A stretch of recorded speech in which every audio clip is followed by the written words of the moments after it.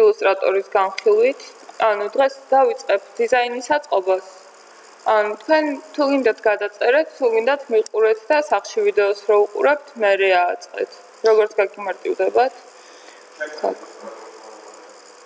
ანუ დავაყენებთ მერე და მანამდე ვიდეოში რო იქნება ჩაწერილი, შეძლებთ ნახოს ყველაფრის. დღეს დავდებ საღამოთი იქნება ატვირთული ვიდეო.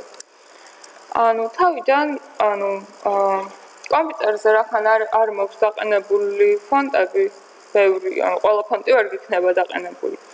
ილუსტრატორი მეუბნება, რომ ამ ფაილში რა ფონტებიც არის გამოყენებულია, ვერ უპოულობთ მაგასო რა. და ჩამოწერილია რომელია ესენი, ნინომ ბპგ, ნინომ თავრული და რობოტო რეგულარი. ამისთვის რომ აღიქვას, მერეც მაქვს მითითებული. როგორ? კი, ჩართული.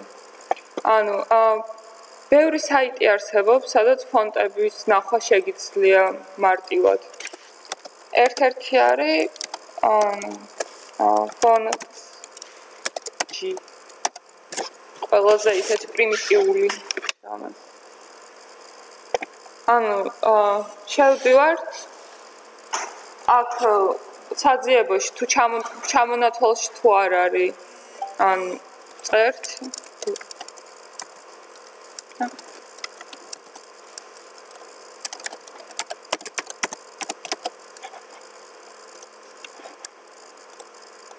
First,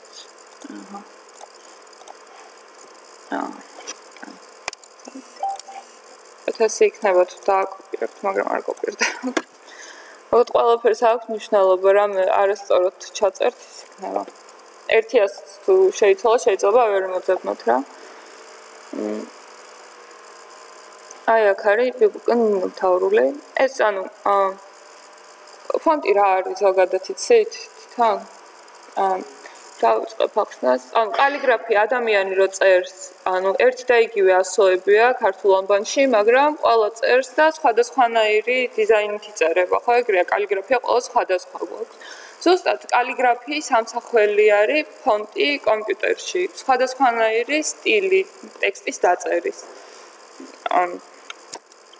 მაგალითად ხედავთ რა, ყველა მთავრული რო აწერია, ყველა არის ქვემოთ ზემოთ არ არის, ხო? ბურო ცოტა ზემოთ არის, მაინც ყველა არის ერთ ხაზზე, გასწორებული.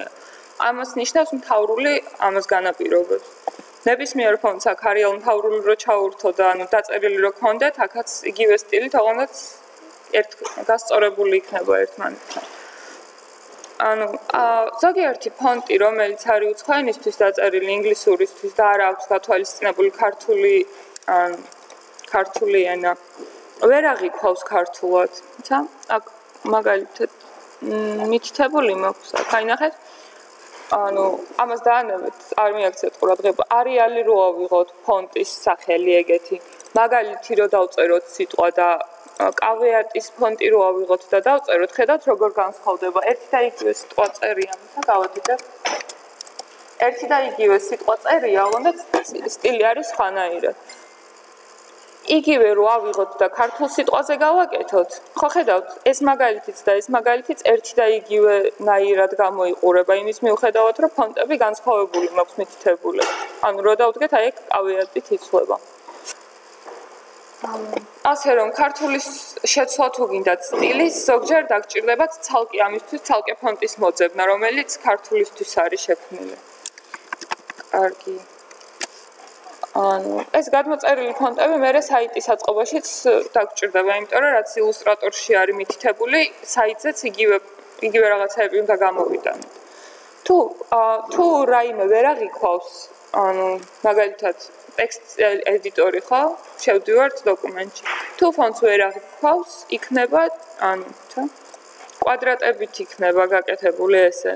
ეს იმის მნიშვნელობელია, რომ ფონტი ვერ აღიქვა და არ იცის რა სტილით უნდა დაწეროს სიტყვა, შესაბამისად საერთოდ არ წერს.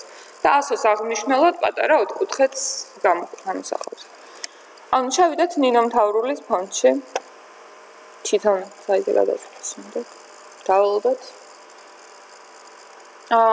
დავაწყებით გადმოწერას.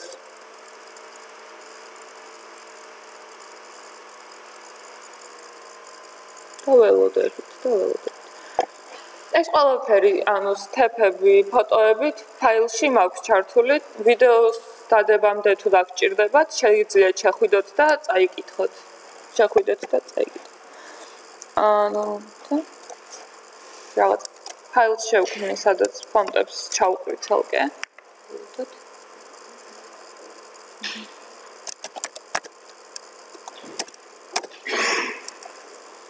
ანუ ფონტის გამოყენება თუ გინდათ საიტზე, ანუ იმიჯებისთვის რო ცალკე ფაილი გაქვთ, სტილებისთვის რო ცალკე ფაილი გაქვთ, ფონტებისთვისაც ცალკე ფაილი უნდა შექმნათ, რომ მე ანუ თქვენ რამოდენიმე წლის მერე რო შეხვალთ იმაზე ფაილში, რომ მარტივად შეძლოთ გახსენება, გარჩევა, ან სხვა თუ შევა თქვენს მაშინ პროექტში, რომ ან გაუმარტივდეს რაღაცების მოძებნა.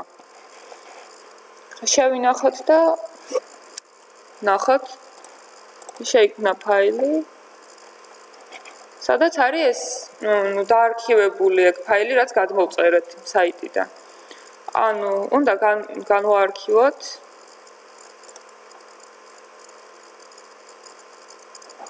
ანუ აქ მარტო ერთი ანუ TTF ფაილია შეიძლება ზოგიერთ ფონტს რამოდენიმე ეგეთი ანუ ერთი TTF-ის მაგივრად 2 ან 3 ეგეთივე ის იყოს TTF გაფართოების სხვა სახელით. ეგ არ არის პრობლემა. ილუსტრატორისთვის რომ აღიქვას ილუსტრატორმა ეს ფონტი უნდა დავაინსტალიროთ კომპიუტერზე. ვებისთვის კიდე სხვა რაღაცების გაკეთება დაგჭირდება. ანუ ამისთვის ან მარჯვენა კლიკს ვაწვევით და installs იქვე გამოჩნდება მარჯვენა კლიკის შემდეგ, ან xnit files ანუ ეს არის მაგალითი სხვადასხვა ზომის როგორ გამოიხატება ეგ ფონტი და installs ვაწვევით, აქაც იგივე არის. ეს install და ეს install-ი ერთი და იგივეა და ველოდებით. ეს როგორც ხედავთ, გაუქმდა ეს ბლოკი, ვეღარ აჭერთ, გამორთავთ და ეს ამის მერე ილუსტრატორმა აიხედავთ მარტო ერთი ადრე ხო ნინამთავრულიც ეწერა, ეხლა მარტო რობოტო დარჩა დაუინსტალირებელი. ეხლა არ ვიზავ მაგას. ამას თუ არ გაქვთ დაინსტალირებული, უბრალოდ close დააჭირეთ და ტექსტზე თვითონ ფაილში მიხვდებით, რომ პატარა ფონტს უკეთებს, ან ვარდისფრად, ან განიშნებთ იმას, რომ ეს ფონტი არ არის და დიფოლტად რაც აქვს, ანუ მითითებული, სტანდარტულად რაც აქვს მითითებული, იმ ფონტს აჩვენებს, რომ ანუ კვადრატები არ გამოვიდეს. ზოგჯერ კვადრატებს აკეთებს ხოლმე. გააჩნია რა გაქვთ დაყენებული, რა გაქვთ მითითებული. აი ნახეთ. აი აქ არის გავარდისფრებული. ეს ნიშნავს, რომ არ აღიქვავს ფონტს. ფონტი რო გავიგოთ, დაინსტალირებული გაქვთ, არ გაქვთ დაინსტალირებული, ილუსტრატორისთვის არ აქვს დიდი მნიშვნელობა მაგას. ანუ რო დააწვევით, ანუ წესთ properties უნდა იყოს გვერდზე გამოსახული. თუ აქ არ არის გამოტანილი ეს, მაშინ შედიხართ window file-ში, ანუ აი აქ ნებისმიერ შემთხვევაში ყველა ილუსტრატორზე აქ იქნება window დაწერილი და აქ ეძებთ properties. აი properties და გამოვიდა აქ, გადავიტანთ. ეს უბრალოდ გამოტანის ისინია სტილია, შეიძლება სხვანაირად გამოვიდეს რა, უბრალოდ ზოგან შეიძლება პირდაპირ ჩანდეს და დაჭერა არ დასჭირდეს, შეიძლება ზოგან პირდაპირ გამოჩენილი იყოს. ეგეთი რაღაცები თუ მოგინდებათ, უბრალოდ დაგუგლეთ, ჩაწერეთ პირდაპირ ინგლისურად, როგორ გამოვაჩინოთ მაგალითად properties გამოტანა თუ გინდათ. მოძებნეთ ყველაფერს, ამოგიგდებთ ვიდეოებიც ბლომად არის და ისე ტექსტური დოკუმენტები. ანუ properties-ში რო გახსნით, ანუ ყველა ფოტოზე რო დააჭიროთ და properties-ში შეხვიდეთ, ანუ თვისებებში, სხვანაირი რაღაცეები დაიწერება აქ. X-ზე რო დააკლიკოთ და შეხვიდეთ სხვა რაღაცეები. ანუ მაგალითად ახლა ხედავთ შეიცვალა ქვემოთ ტექსტის რაღაცეები რო იყო გაქრა ტექსტისთვის. ტექსტზე რო დავუდგეთ, ისევ გამოჩნდა დაემატა. ზუსტად აი აქ რაც წერია, გამოიყენება ის ფონტი. შეგიძლიათ არ დააყენოთ აქ, მაგრამ თქვენინება სტილი უფრო ვიზუალურად რო დააყენოთ ილუსტრატორშიც ლამაზად იქნება. აქ წერია ფონტის ზომა, ტექსტის ზომა, რომ უნდა იყოს 24 პიქსელის ზომის. ეს არის ხაზებს შორის დაშორება. ანუ რო წერი აქ ერთი ხაზი რო არის და ქვემოთ მეორე ხაზი, რამდენი უნდა იყოს დაშორება ერთმანეთს შორის. ანუ პროგრამირებაში line height-ი განსაზღვრავს ამას. ანუ line height-ი არის როგორ აღიქვამთ? მას გავხსნით. ცალზე რო გავუკეთებ, ვერ ნახეთ ასე რა.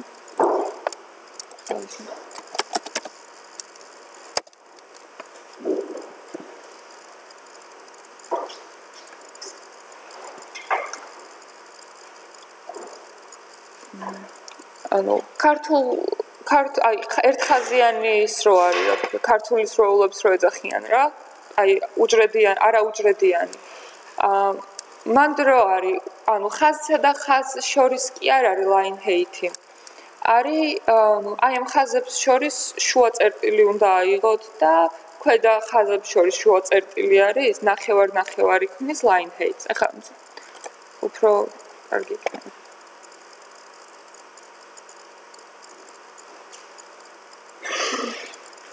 ჭედავს ძალიან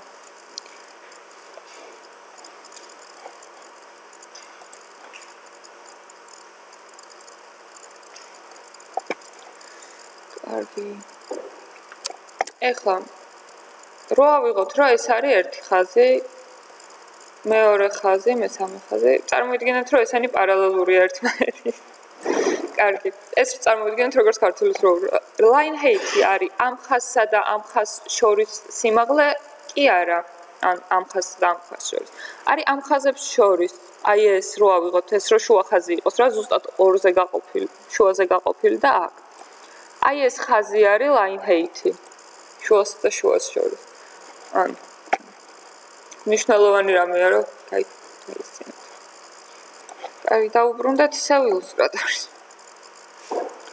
ანუ უმეტესად დიზაინერებმა უკვე ამ წესით დიზაინერებმა ამოღებული ფოტოები ცალკე უნდა მოაყოლოს ილუსტრატორის ფაილს, მაგრამ როგორც წესი ყველაფერი, ანუ რეალურად ყველაფერი სხვანაირად არის, ვიდრე როგორც უნდა იყოს, ასე რომ ეზარებათ ხოლმე ამ ყველაფრის გაკეთება და პროგრამისტებს თვითონ უწევთ. ასე რომ მაგალითად რომ ავიღოთ ეს აიკონი ხელის იმის, ხო? ამის ამოღება რო გვინდა რომ გამოიყენოთ ჩვენი პროექტისთვის. ვნიშნავთ ვაწვევით მარჯვენა ღილაკს და export selection აწერია ბოლოა. ვაწვევით და ჩნდება ეგეთი ფანჯარა. აქ შეგიძლია, აქ უთითებ თუ სად გინდა რომ ეს შეინახო, რომელ ფაილში გინდა რომ შეინახო. და მეუთითებ ახლა.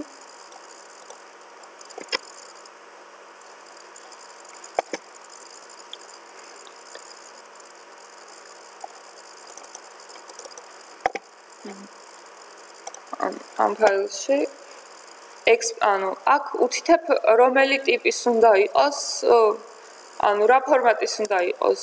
ფოტოს ფორმატები განსხვავდება, არის BPG, JPG და SVG არის კიდე უფრო ვექტორული გამოსახულებისთვის რა, ანუ მაგის მერე ფოტოს ვერაფერს ვერ უზავ, მაქსიმუმ ფილტრები შეცვალო და SVG-ზე მერე ანიმაციების გაკეთება და ზომის ცვლილება უფრო სხვანაირი რაღაც თვისებები ემატება ბევრი SVG-ს. ანუ თუ PNG-ით გინდათ ამოღება აწვევით ამას, ანუ JPG-ზე დიდი მნიშვნელობა მგონი არ აქვს, ანუ ნებისმიერ საერთოდ. ეხლა ეს ფოტოს არ გავს როგორც ხედავთ, ხო? ანუ უფრო გრაფიკულ ნახატს, ილუსტრაციას უფრო გავს. ამიტომ ამოვიღოთ SVG-ით, რომ მე მომავალში შევძლოთ გაკეთება, მაგრამ თქვენ თუ არ გინდათ, შეგიძლიათ PNG-ით ამოვიღოთ. ეცოდე? რა მოხდა? ხო, არაფერი. განარჩენს არაფერს არ ეხებით. ამას თუ მონიშნავთ, ანუ ამის დაჭერის მერე ფაილს გაგიხსნით, სადაც შეინახავს, თუ ამას მონიშნული არ არის, მაშინ უბრალოდ შეინახავს და მე ფაილს გახსნა თქვენით მოგიწევთ. ნუ იყოს. export selection-ს ვაწვევით. ხო, აქ მონიშნული უნდა იყოს. რამოდენიმე თუ არის, აქ წიჭკითაც მონიშნავთ, იმას ამოიღებ. ანუ ერთდროულად ბევრი რაღაცის ამოღება შეიძლება. სათითაოდ რო არის. აი ამოიღო ეს ვიჭი. ეს ამოვიღოთ როგორც PNG-ით. ანუ მაინც ამოსაღებია, იმიტომ რომ ეხლა უნდა გავაკეთო export selection. ანუ ხედავთ, წინაზე ამოღებულიც არის, თუ ამას მონიშნავთ, მაშინ კიდე ერთხელ ამოიღებს ასე რა დააკვირდით. იმის თქმა დამოვიწყდა, რომ აქ სახელის შეცვლაც შეგიძლიათ. ახლა ამას რა დავარქვათ ერთმევა, მერე ხო, PNG-ს და SVG-ს შორის, ისა JPG-ს შორის განსხვავება ის არის, რომ PNG-ს ფონი არ უკეთდება. ანუ თუ გინდათ, რომ იყოს მარტო ფოტო და ან რაიმე ის არის ამოღება თუ გინდათ, როგორც ფოტო. ან თუნდაც ამისი. PNG-თ თუ ამოვიღებთ, აი ეს თეთრი რაც არის, გამჭირვალე იქნება, JPG-თ თუ ამოვიღებთ, მაშინ ექნება თეთრი ფონი გაკეთებული მაინც ნებისმიერ შემთხვევაში. ასე რომ PNG-თ ამოღება ჯობია, იმიტომ რომ ხელს არ შეგიშლით. Exports დავაჭირეთ.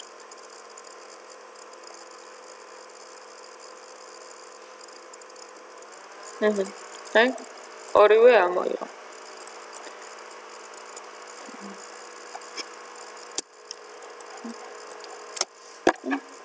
ანუ მეპის შემოტანა მე თუ დაგჭირდებათ შეიძლება, მაგრამ ჯერჯერობით ფოტო თუ სვავთ უბრალოდ ფოტოს. მე სულ მოვიწყდება ხოლმე, მაგრამ თქვენ არ დაგავიწყდეთ ამ ექსპორტების დროს სახელის დარქმევა, იმიტომ რომ ესეც 3 და ესეც 2, მე ბევრი რო არის ამოსაღები, ირევა და ვეღარ ხვდებით რა ფოტო არის ამოღებული. კარგი. ესენი უკვე წინა პროექტიდან, წინა დავალებიდან ამოღებული ახან გვაქვს აღარ მოვიღებთ, მაგრამ. კარგი. ამას მოვნიშნავ.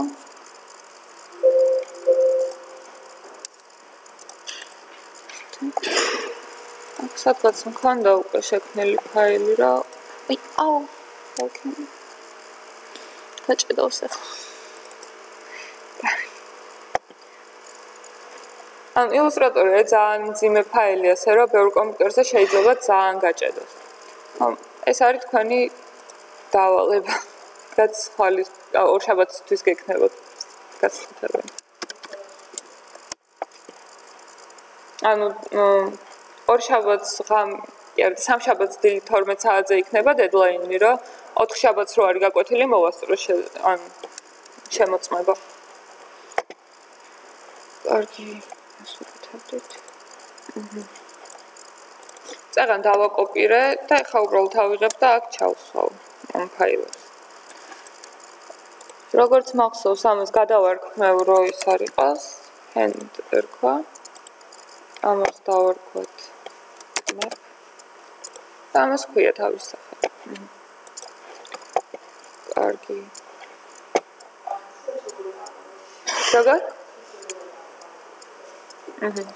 ნიშნავთ სურათს, უნდა მოინიშნოს, ვაწვევით მარჯვენა კლიკით და გამოჩნდება ეგეთ რაღაც export selection.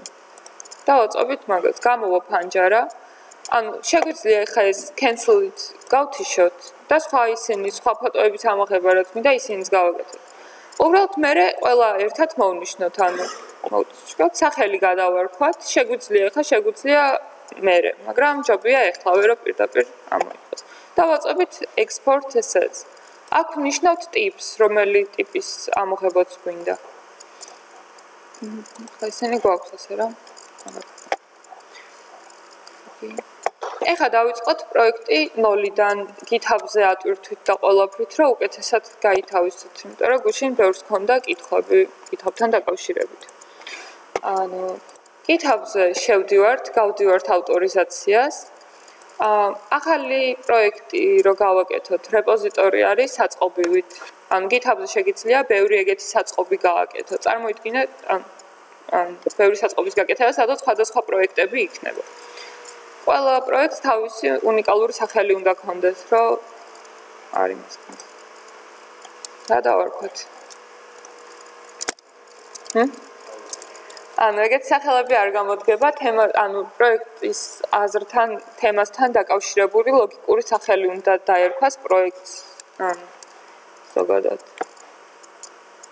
რა დავარქვათ ამას, რა.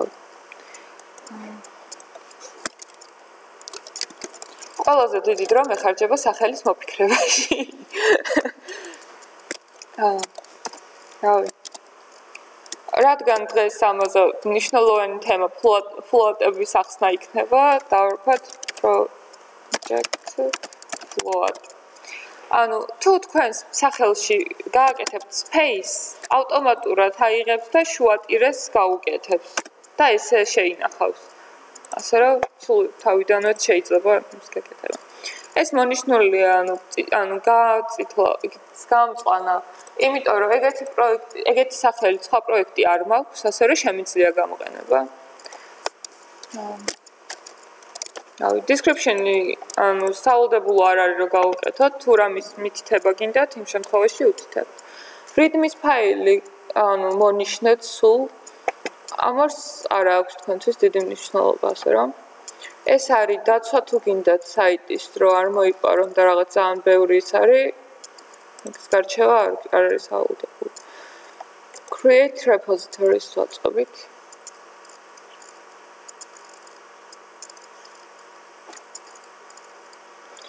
ანუ და GitHub-ზე თქვენი პროექტი შეიქმნა, როგორც ასეთი. აქვს სახელი მარტო და ერთი readme ფაილი, რომელიც მოუნიშნეთ, რომ უნდა კონდეს, ავტომატურად აგდებს და აკეთებს. ამის შემდეგ უნდა გავხსნათ GitHub desktop-ი.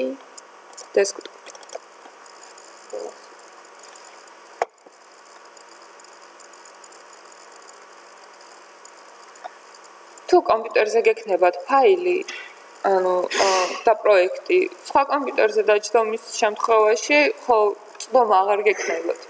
GitHub-ზე ატვირთვის მერე ნებისმიერი კომპიუტერიდან, სადაც ინტერნეტთან წვდომაა, შეგიძლიათ შეხვიდეთ თქვენ აკაუნტზე, ჩამოტვირთოთ და ანუ გააგრძელოთ მუშაობა. მოსახერხებელია იმით, რომ ახლა თქვენ სახში სხვა კომპიუტერები გაქვთ, ხო? თქვენი პერსონალური რაც არის. და აქ რო სხვა კომპიუტერებზე გიწევთ მუშაობა.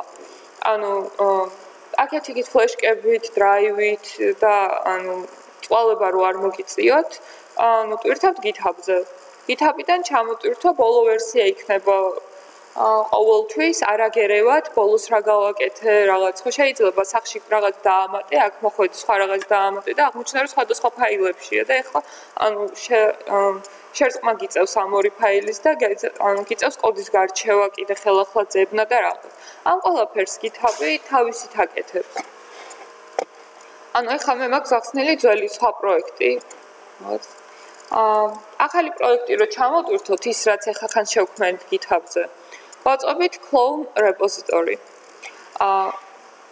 ანუ download-ისგან clone-ი იმით განსხვავდება, რომ როცა გადმოწერთ download-ით, GitHub-თან ყველანაირი წვდომა ეკარგება, ანუ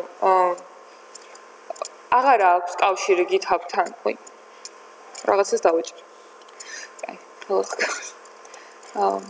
როცა აკეთებ clones, ის ჩამოწერს, მაგრამ თან კიდე რაღაც კავშირი აქვს GitHub-თან, ასე რომ ანუ ჩამოწერის შემდეგ იმ ფაილში, რასაც შეცვლი, ატვირთვის მერე ყველაფერი აისახება GitHub-ზე.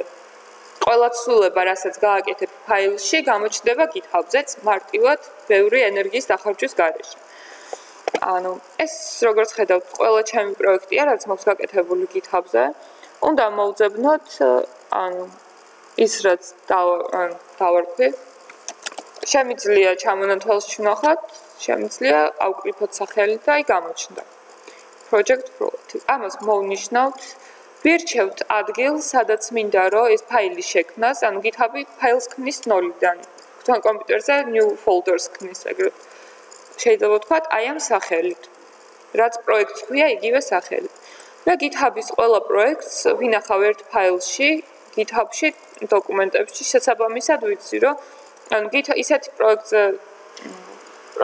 მუშაობა თუ მინდა, რომელიც მაქვს GitHub-ში, უეჭველი მექნება მანთი და კომპიუტერში სხვაგან ძებნა არ მიწევს, იმიტომ რომ ანუ შენ რო შექმნა იგივე ფაილი, იგივე სახელით, GitHub-თან დაკავშირებული არ იქნება. მარტო ამ ფაილის მეშვეობით გექნება ამ პროექტთან წვდომა GitHub-ზე. დავჭირეთ დაკლონოს და დავალოდოთ, სანამ შექმნის ფაილს და ჩამოტვირთავს ყველაფერს. ანუ ხედავთ შეცვალა ადრე სხვა რაღაცა ერქვა.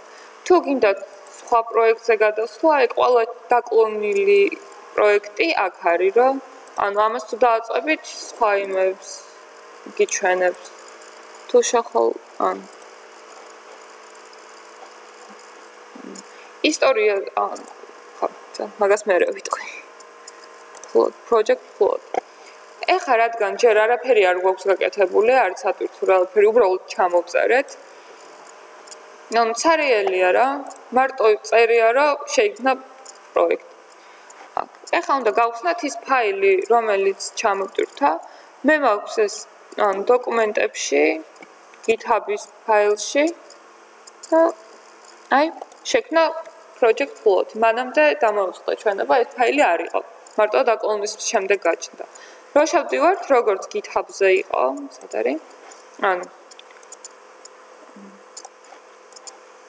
როგორც აქ მარტო ერთი ფაილია, იგივე არის აქ. ეხლა მე რო შევიდე ამ ტექსტურ დოკუმენტში, რაც არის რა, ჩვეულებრივი ტექსტური ფაილია და დავწერო hello ან რამე. რაღაცეები და შევინახო. GitHub desktop-ი ეგრევე ამომიგდებს წესით, აი changes well-ში ერთი დაეწერა, ანუ ერთი ცვლილება განავახორციელე მე. და აი, ნახე, აქ ანუ მეუბნება, რომ გამწონებული და დაპლუსებით, რომ ანუ შენ დაამატე ეს ხაზი ამ ფაილში, readme ფაილში. ეს ცვლილება, ანუ შევინახე და ყველაფერი იგივე ფაილში უმუშავე, მაგრამ GitHub-ზე მაინც არ არის ასახული, ანუ მარტო ეს წერია მაინც. ანუ იმიტომ რომ ჯერ არ დამიფუშია. დოკუმენტი რო დავწერე, ის წაიკითხეთ GitHub-ზე ხო, ანუ push-ი რას აკეთებს, და fetch-ი რას აკეთებს. მიხვდით? აი, ანუ სანამ GitHub-ი კიდე გამოიყენება იმისთვის, რომ რამოდენიმე პროგრამისტმა ერთად იმუშაოს ერთ პროექტზე და ამასთან კონფლიქტი არ შეექმნათ შეცვლილ ფაილთან დაკავშირებით. ანუ მე და ანი რო ვაკეთებთ პროექტს, მაგალითად, ერთ პროექტზე ვმუშაობთ, ხო? ანიმ შეცვალა რაღაცა, მე შევცვალე რაღაცა. და ავტვირთეთ ორივემ GitHub-ზე. GitHub-ი ავტომატურად აკეთებს ამ ყველაფრის merge ქვია შერწყმას. ანუ რომ ცალ-ცალკე გარჩევა არ დავიწყოთ, რომ იცი მე ეს გავაკეთე და გადაიტანე შენ რომელი ფაილიც გაქვს იქ შეცვალო და რაღაცა. ეგეთი რაღაცები არ ჭირდება. მაგრამ იმისთვის რომ მე რაღაცას შევცვლი, ეგ ცვლილება ანის კომპიუტერშიც აისახოს, ანისთან არსებულ ანუ აი ამ ფაილში, GitHub-ის დაკლონილ ფაილში, სადაა. აი აქ. ამისთვის სჭირდება fetch origin-ის დაჭერა. ამას რო დააჭერს ანუ GitHub-ზე რაც არსებობს, ყველა ბოლო ვერსიას ჩამოტვირთავს. და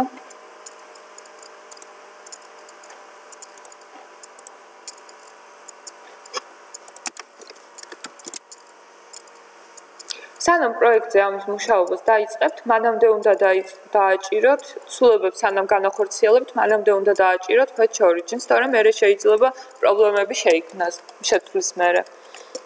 აქ წერთ სახელს, აქ უნდა დავწეროთ ლოგიკური სახელი იმისა, თუ რა ცვლილება გავაკეთეთ. მე მაგალითად დავამატე ხაზი, ხო ეგრეა? ამატე ტექსტი, ხაზი, ეს არის ტექსტი.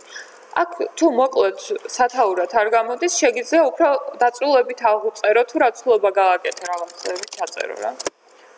ანუ უმეტესად ჯობია, რომ ანუ ყველაფერი ლოგიკური სახელი ერქოს, რომ მე როცა მიუბრუნდები ამას და წაიკითხავ, ანუ ბევრი ფიქრი არ დაგჭირდეს, რომ ეს რა გავაკეთე და რაღაც რა ეგრევე მიხვდა. ვაწვევით commit to masters.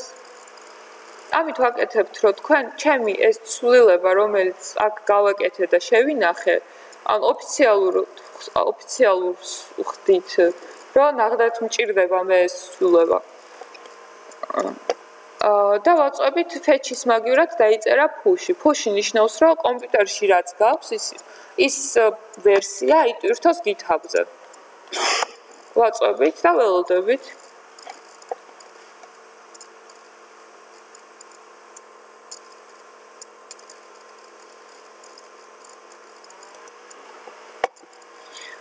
GitHub-ზე რო იყო მარტო ეს დაწერილი, იმის მერე რაც ეს მორჩა გაკეთებას და ატვირთვას ასე ქვია დავარეფრეშოთ გვერდი და როგორც ხედავთ დაიწერა ის რაც ტექსტურ დოკუმენტში ჩავწერე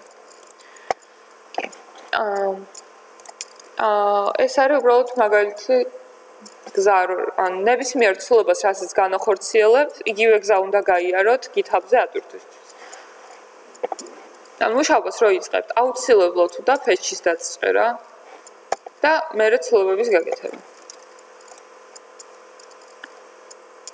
იგივე ანუ ამ კომპიუტერზე რო გააკეთებთ ცვლილებას და სახში მიხვალთ სახში ჩამოტვირთულ ფაილში რაც გექნებათ შექმნილი ხო ის ვერსია გექნებათ დატოვებული რაც ბოლოს გააკეთეთ ხო ფეჩი ჩამოტვირთვის ან დაჭერის შემდეგ ან კომპიუტერშიც დააპდეიტდება ის ფაილი და ბოლო ვერსია გექნებათ კარგი დავიწყოთ პროექტის კეთება ანუ აქვე იმიჯების ფაილი რახან ცალკე მაქვს ანუ ცალკე მქონდა უკვე გაკეთებული ჩვეულებრივი იმიჯის ფოლდერია სხვა არაფერი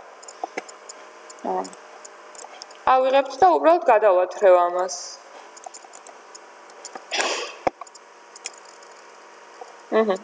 აისახა ხო გადაიტანა დესკტოპი რო გავხსნათ მიჩვენებს რომ ეს ყველა იმიჯი ჩაიყარა უნდაც ერთ ფაილში ხედავთ image/-ი და ეს წერი ანუ image ფაილში შეიძლება აქ წერთ დავამატე ფოტოები ნებისმიერი ცვლილება უკეთესი იქნება რომ ატვირთოთ დააკომიტოთ დაფუშოთ ანუ იმიტომ რომ მაგალითად გააკეთეთ რაღაც ხო მოგეწონათ მე იფიქრეთ რომ მოდი სხვანაირად გავაკეთოთ თქო რა ანუ მაგალითად აიღეთ divi ხაით უბრალოდ ის არ როქია division-ია როგორც პარაგრაფი ის HTML-ის თეგი ჩვეულებრივი ავიღეთ divi და შევღებეთ ანუ ლურჯად მე გავაკეთეთ სხვა რაღაც ცვლილებები და გადავღებეთ იასამნისფრად მე კიდე რაღაც დრო გავიდა რაღაცაები და მივხვდით რომ ის იასამნისფერი არ უხდება და ისე ლურჯის დაბრუნება გინდათ ნუ ეს ძალიან მარტივ მაგალითზე ან უბრალოდ ისე GitHub-ის დახმარებით თუ დაკომიტებული გაქვთ ეგ ცვლილება შეგიძლიათ დაუბრუნდეთ იმას და ანუ თქვენ წერა აღარ მოგიწევთ გადაკეთება აღარ მოგიწევთ უბრალოდ და ან მოძებნით ბოლოს აი ამ დაკომიტებულს და ატვირთულს და იმ ვერსიას დააბრუნებთ რა ძველ ვერსიაზე გადახვალთ ძველი ვერსიის იმ კომპონენტს აიღებთ რომელიც დაბრუნებაც გინდათ სხვა ყველაფერი ისევ ახალი შეცვლილი იქნება ან გიმარტივებთ საქმეს რა ძალიან კარგი ანუ GitHub-ზე ფოტოები ავტვირთე დავარეფრეშე და ხედავთ რომ შეიქმნა იმიჯის ფაილი სადაც თუ შევალთ GitHub-ზევე დავინახავთ რომ არის შეგნით ის ფოტოები რომელიც მიყრია იმაში აქვია აი ამ ფაილს აქედან რომელიმე იმ ფოტოს თუ წავშლი დავამატებ დაფუშვის და ან დაკომიტების და დაფუშვის მერე აისახება ყველაფერი ეხლა ან ორგანიზებული პროექტი რო გამოგვივიდეს სად არის აქ არის ანუ გავაკეთოთ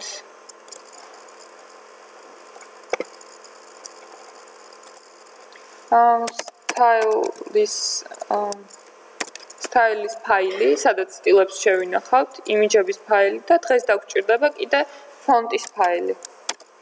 სადაც რა ფონტებისაც გამოვიყენებთ საიტზე, ისინი უნდა იყოს ჩაყრილი. გაჩვენებთ მაგას მერე. ოკეი. გავხსნათ Sublime და დავიწყოთ წერა.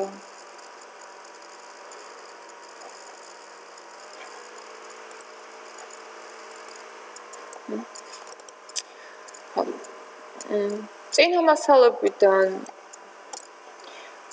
კითხვებს დაგისვათ რაოდენიმე. HTML დოკუმენტის წერა რითი უნდა დავიწყოთ? დოქტაიბი. კარგი, კიდე ერთ კითხავთ. ლინკი დალინკვა რო გვინდა CSS-ის, სად უნდა ჩავწეროთ ეგ ლინკი? და ისეთი რამის დაწერა რო გვინდა რომ ბრაუზერში გამოჩნდეს, რომელ თეგში უნდა ჩავწეროთ? body-ში და არა HTML-ში. HTML-ში არის head-იც, მაგრამ head-ში რამეს თუ ჩაწერ, საიტზე არ გამოჩნდება. კარგი. ანუ ეს გადმოვათრიოთ აქ რომ გქონდეს. ანუ დაინახეთ რომ ყველაფერი გადმოვიდა. შევინახოთ ფაილი. აი ამ GitHub-ზე ერთსაკუთრებული project-ში.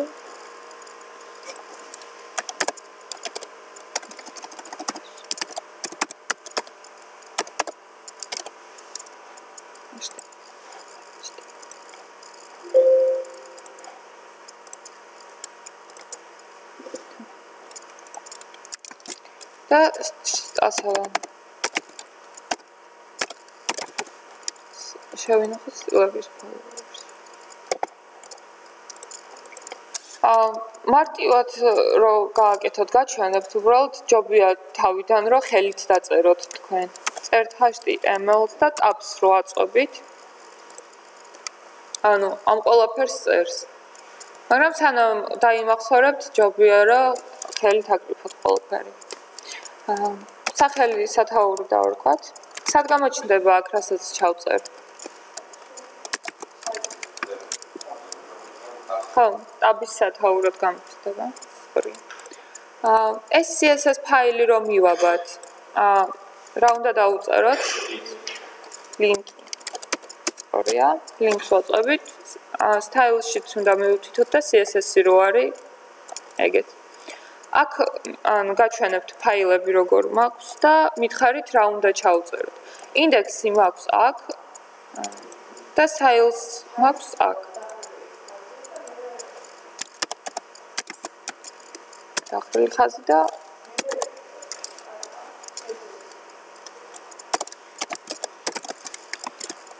ასოებს მიაქციეთ ყურადღება. აქ წინაზე თუ გახსოვთ S-ს მიმატება დამავიწყდა და შესაბამისად არ აღიქვა სტილები. კარგი, ყველაფერი გავაკეთეთ. ეხლა დავიწყოთ ილუსტრატორის, ანუ აწყობოთ თან საიტი. გადათრევა თუ გინდათ ილუსტრატორში, რომ ელემენტი არ გაიყოლოთ თან, მაგალითად, აქეთ გვერდზე რომ მინდოდა წასვლა, მაუსის გაწევით ვერ გავწიე. ამისთვის space უნდა დააჭირო და ისე გადაადგილო. თუ შემთხვევით რომელიმე ელემენტი გაგეწევა გვერდზე, Ctrl-Z-ს აწვევი და აბრუნებს ბოლო მომენტამდე. აქ ეხლა მითითებულია ზომები. Ctrl-S. ილუსტრატორში არ შეინახოთ თქვენი მოხდენილი ცვლილებები. Ctrl-S არ დააჭიროთ, იმიტომ რომ შეიძლება შემთხვევით ჩამოგეწია ეს, ვერ შეამჩნია რომ ჩამოწია, რომ შეინახავ. მერე აღმოჩნდება რომ ანუ დაიმახსოვრებს ამას და Ctrl-Z-ით აღარ გადახვალ მეორეჯერ რო გახსნი ფაილს და დიზაინს თუ გადაწეული თააწყობ, ნუ ზუსტი არ იქნება შესაბამისად ცუდი გამოვა, ასე რომ არ შეინახოთ. ანუ აქ როგორც ხედავთ, ზომები არის მითითებული. ზოგადად დიზაინერები ეგეთი კეთილები არ არიან, ასე რომ ზომებს არ უთითებენ. ზომის გაზომვისთვის წინაზე როგორც აღნიშნე, ვიყენებთ უბრალოდ აი ამ rectangle tool აწერია, რომელსაც ანუ ესე ვიღებთ და ვზომავთ უბრალოდ კუთხეში აწერია სიგრძე და სიგანე. ეხლა რომ მინდა HTML-სა და მთავარ შორის დაშორება გავიგო, ხო? აქ წერია რომ ანუ სიგანე width არის 50 პიქსელი, ანუ HTML-ში მე როცა დავიწყებ ამის აწყობას, უნდა ჩაუწერო რომ ამას ანუ padding margin ხან არის right-ი 50 პიქსელი, ან margin right-ი 50 პიქსელი სიტუაციას გააჩნია, რომელიც უფრო დაგჭირდება. კარგი. შეეცადეთ რომ ყოველთვის გქონდეთ ეს გაკეთებული, იმიტომ რომ მართკუთხედი თუ გექნებათ, გვერდზეც რო გააკეთებ, ბევრი მართკუთხედები შეგექნებათ და გამახსენებელია ჩემთვის პირადად ეგ. უცებ გადასვლა თუ გინდათ ამაზე აწვევით ვეს, ანუ სხვა რაიმე ხელსაწყო თუ გაქვთ აღებული და გინდათ კურსორზე რომ გადახვიდეთ, ისე რომ მაუსის მიტანა გეზარებათ, აწვევით კლავიატურაზე ვეს კლავიშს და ირჩევს ავტომატურად წინაზეც ვთქვი ეგ ჭხილებში არის მითითებული ან ჰოტკის ისინი. აქ M-ს რო დააწვე, ამაზე გადავა. ტექსტის ხელსაწყო თუ გინდა და ასე შემდეგ რა. ყველა ხელსაწყოს თავისი კლავიატურაზე სწრაფი წვდომის ის აქვს ხილაკი. დავიწყოთ გაკეთება. გავხსნათ ბრაუზერში. ხედავთ რომ ჯერ გავაკეთოთ. ცარიელია. არაფერი არ ხდება ანუ იმიტომ რომ ბოდიში არაფერი არ გვიწერია. ანუ ინსპექციასაც რო ვნახოთ. ანუ ზუსტად იგივე წერია აქაც რაც იმაში.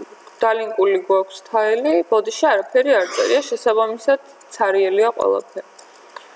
ხო, ინსპექტში, ანუ ეს არის HTML-ში რაც გიწერიათ იმის გამომსახველი გრაფა, ეს მართკუთხედი, აქეთ არის CSS-ში რაც გიწერიათ, იმას გიჩვენებს, აი მითითებულიც არის styles. და აქ element. დანარჩენი ჯერჯერობით არ დაგჭირდებათ, JavaScript-ის გარჩევას თუ დაიწყებთ, მერე შეიძლება კონსოლი დაგჭირდეთ, სხვა არაფერი აქედან. ამას წევ და არეგულირებ როგორც გინდა, როცა ძალიან დაპატარავებულია HTML-ის და სტილის ისინი, ანუ ერთმანეთის ქვეშ არის და არა გვერდ-გვერდ. ნუ მიხვდებით მაგათ. ამ inspect element-ის ფანჯრის ანუ გადატანა გადმოტანა შეგიძლიათ ამითი, თუ გინდათ რომ ქვემოთ იყოს და ესე უფრო გიმარტივდებათ აღქმა, დააწერთ ქვემოთ და მარჯვენა მხარის მაგივრად ქვემოთ იქნება. თუ გინდათ მარცხნივ, შესაბამისად მარცხნივარი და თუ გინდათ რომ საერთოდ გიშლით ხელს ამ ფანჯარას გიპატარავებთ და ცალკე რო იყოს, დააწვევით აი ამ ხილაკს და ცალკე გამოდის. თუ გინდათ ისევ რომ მიბმული იყოს ფაილზე, აწვევით მარჯვენა ან მარცხნივ მხარეთ. გაკეთება. კარგი. ანუ აქ რა დავხედოთ? მთავარი გვერდი ვიპოვოთ. ხო, იმის თქმამდე, რომ ზოგი დიზაინერი ილუსტრატორში არ აწყობს ვებს, აწყობს ფოტოშოპში. ფოტოშოპში ზუსტად თითქმის მსგავსი რაღაცებია, უბრალოდ მარტივია ძალიან ყველაფერი, რაც თქვენ გჭირდებათ, ასე რომ დაგუგლოთ ფოტოშოპი ვებისთვის ან რაღაც მსგავსი ტექსტის, მსგავსი რაღაცა, ტუტორიალები იქნება ძალიან ბევრი. უბრალოდ ილუსტრატორის ფაილებით გვექნება, ასე რომ ვხსნი ილუსტრატორს ამიტომ. კარგი, რას ვხედავთ ამ დიზაინში, რომ გვაქვს ჰედერი. ჰედერში გვაქვს ლოგო და მენიუ. შემდეგ გვაქვს ბანერი, კიდე რაღაც ისინი დიოები და სექცია და ფუტერი. გისმენთ? აი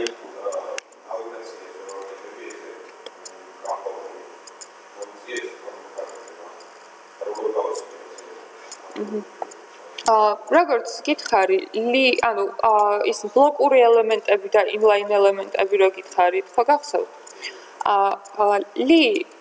ულიც და ლიც არის ბლოკური ელემენტი. შესაბამისად, იყავებს მთელ ხაზს და ამის გამო ერთმანეთის ქვეშ უწევს გაკეთება. ბლოკური ელემენტის გადაკეთება შეგვიძლია inline ბლოკად, display თვისების მითითებით CSS-იდან. inline blocks უწერდი lis თვითონ და მაინც არ ესწორებდა. ულს თუ დაუწერ, იმას იზავს, რომ ლოგო და ული თვითონ, ანუ მთელი სია იქნება ერთმანეთის გვერდზე. lis თუ დაუწერ, ანუ სიის ელემენტებით დაიწყება. ეხლა ვიზავთ ყველაფერს, მაგას დავწერ. ამას ფოტოზე ანუ ტექსტის დაწერას ხვალე ავხსნი, ასე რომ დღეს სადაც ბევრი რაღაცა არის, ასე რომ ამას წესით ცალ-ცალკე უნდა იყოს, უკან ფონი და Z ტექსტი დაწერილი, მაგრამ ჩვენ როგორც ერთიან ფოტოს ისევ ვსავთ. ეხლა გადავიდეთ კოდზე. ანუ HTML5 სტანდარტებით გაგვიკეთეს სიკეთე, რომ ლოგიკური სახელები დაარქვეს თეგებს. ანუ header-ის გაკეთება თუ გინდა, უნდა გამოვყენოთ header tag-ი, ანუ ტანის გაკეთება თუ გინდა main-ი უნდა იყოს და footer-ის footer-ის გაკეთების დროს footer-ი უნდა გავაკეთოთ რა, ანუ სათაურის გაკეთების დროს header-ი. HTML-ს აქვს თავისი წესები, როდის უნდა გამოიყენო რა რომელი tag-ი და რომელი ელემენტი. ანუ main tag-ი body-ში უნდა გამოიყენებოდეს მხოლოდ ერთხელ. main-ის გამოყენება ცუდ პრაქტიკად ითვლება ორჯერ. იმიტომ რომ საძიებო სისტემებს მე Google-ში რო ადვილად ზებნადი იყოს და რაღაც გაუჭირდება და კიდევ სხვა მიზეზებიც აქვს. footer-იც გავაკეთეთ. ეხლა მეცა ეხა ჩანს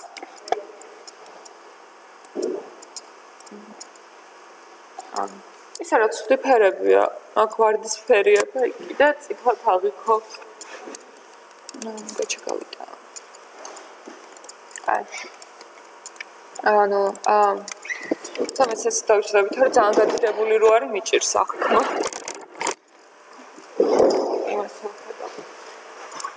ანუ როგორ? მეინი არის ტანის გასაკეთებლად რა, მთავარი ნაწილის, მთავარი კონტენტი რაც უნდა გააკეთო. ამ შემთხვევაში ბანერი და აი ეს რაღაცები იქნება მეინში. ამ გვერდზე რო გადავიდეთ, მეინი იქნება headers და footers შორის მყოფი მთელი ინფორმაცია ჩაიწერება მეინში. შეიძლება ანუ არ დაგჭირდეთ მეინის გაკეთება, გამოყენება აუცილებელი არ არის. მაგრამ თუ გამოიყენებთ, ერთხელ უნდა გამოიყენოთ, მეჯერ არ შეიძლება. ანუ header-ი დიზაინს უნდა დავხედოთ. header-ში გვაქვს logo, რომელსაც ამჯერად ამოვიღებთ, ფოტოც ჩავსვათ და მენიუ. გავაკეთოთ ფოტო და მენიუ. იმიჯი SRC-ში ვაკეთებთ რა უნდა გავაკეთოთ? აი აქ არის გვერდზე გადასვლა რო არ დამჭირდეს, ხვდებით ხო როგორ არის? ინდექსი, styles folder, images folder, fontების folder. იმაზე რა ქვია? აი ეს არის ჩვენი, ეს არის ჩვენი ლოგო. რა უნდა დავწერო SRC-ში, ანუ გზაში, რომ მიკარნახეთ? დახრილი ხაზი?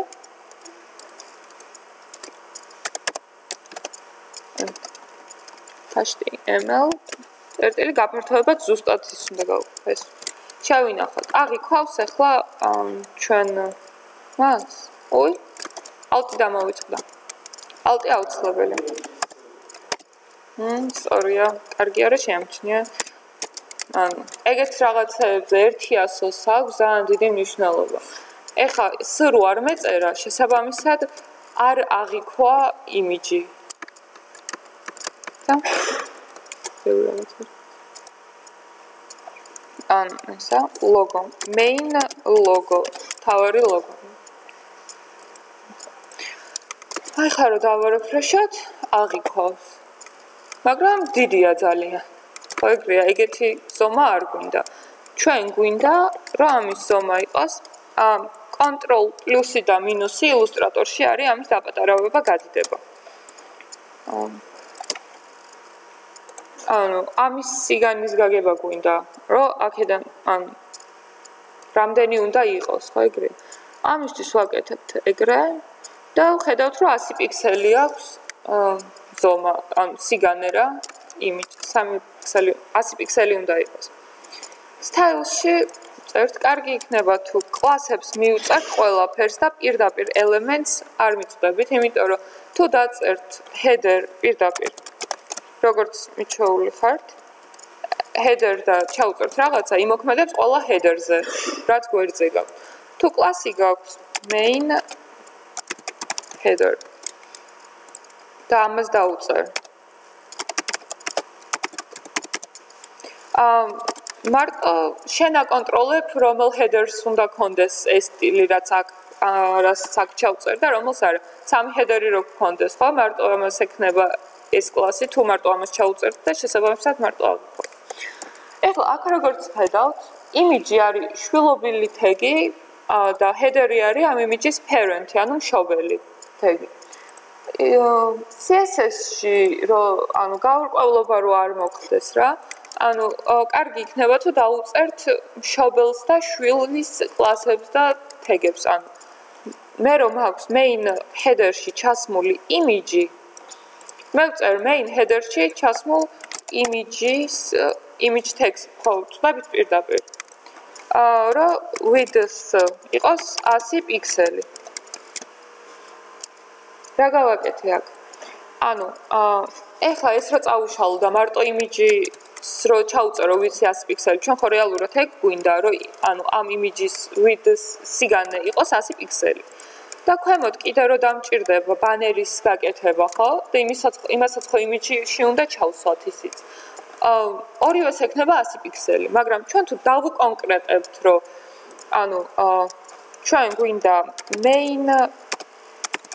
main header-ში მყოფი იმიჯის ზომა რო იყოს 100 პიქსელი ის სხვა იმიჯებს უკვე აღარ მიანიჭებს ამ სტილს ანუ იგივე რო აღვქვათ ხო მე ვარ სალომე ხო სხვა სალომეც ხო შეიძლება რომ იყოს მაგრამ როგორ ხდება დაზუსტება ხო მე ვარ სალომე ანუ მამაჩემს დავითი ქვია და დავითის შვილი ხო ეგრეა და სხვა რო იქნება ვიღაცა ზურას შვილი ანუ ის იქნება რა სხვადასხვა დავაკონკრეტებთ რომ სხვადასხვა სალომეზეა ლაპარაკი და არა ყველაზე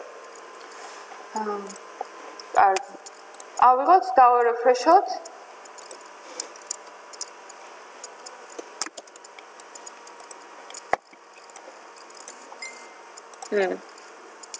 ანუ დაკავშირებული გვაქვს styles და style CSS სწორად ქვია აი ნახე კლასი დავწერე არასწორად კლასს ანუ და ამიტომაც არ აღიქვა ეხა აღიქვა მნიშვნელობა აქვს და ყველაფერი კარგად არის რაც უნდა იყოს ისე ეხლა როგორც აქ შეამჩნიეთ აი ილუსტრატორში აი ეს თეთრი რაც არის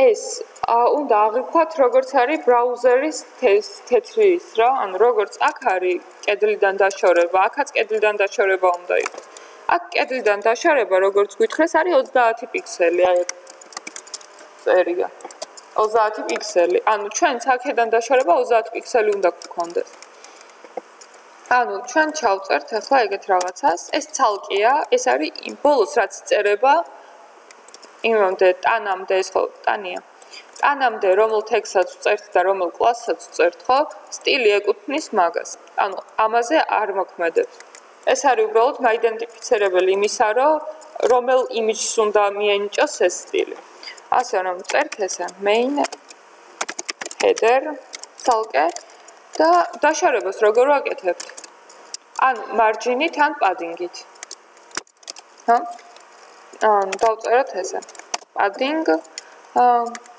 დავწეროთ 30 პიქსელი ხო ეს რას გააკეთებს headers ყველა მხრიდან მიუთითებს 30 პიქსელ დაშორებას ანუ header-ის შიგნით ჩანაწერა ამ იმიჯიდან ანუ ხედავთ ეს თუ გვინდა რომ ქვემოდან ხო ხა იდეაში ჯერჯერობით არ გჭირდება რომ კი გვინდა მაგრამ მარჯვნიდანაც გვინდა იდეაში კაი თუ გვინდა რომ მაგალითად აქ რო მიტყებებული იყოს ესე რო იჩდეს რა და ანუ გვინდა მარტო ზემოდან დაშორება და ქვემოდან შეგვიძლია ეგეთი რაღაცის გაკეთება margin ტოპი იყოს და ესე სათითაოდ გაწერა padding bottom რო იყოს 30 პიქსელი და ანუ ეხლა მარტო იქნება ზემოდან და ქვემოდან 30 პიქსელი ანუ კიდე შეიძლება ამდენი წერა თუ გეზარებათ. შეიძლება ეგეთი რაღაცის გაკეთება. ანუ ესე რო დაწერ, ხო ნიშნავს, რომ 4-ვე მხრიდან, ზემოდანაც, ქვემოდანაც, მარჯვნიდანაც, მარცხნიდანაც აქვს 30 პიქსელი დაშორება. ამას თუ დაუწერ წინ კიდე სხვა რაღაცას, სხვა ზომას, ეს ნიშნავს იმას, რომ ზემოდან და ქვემოდან იყოს 10 პიქსელი დაშორება, მარჯვნიდან და მარცხნიდან იყოს 30 პიქსელი დაშორება. ანუ ეგრე არის. ჯერ იწყებს ზემოდან ქვემოდან, მერე მარცხნიდან მარჯვნიდან, ჯერ ვერტიკალურად, მერე ჰორიზონტალურად. ამას თუ კიდე ჩაუწერთ 40 რაღაცას. ეს ნიშნავს ზემოდან 10 პიქსელი, მარჯვნიდან და მარცხნიდან 40 პიქსელი და 30 პიქსელი ქვემოდან.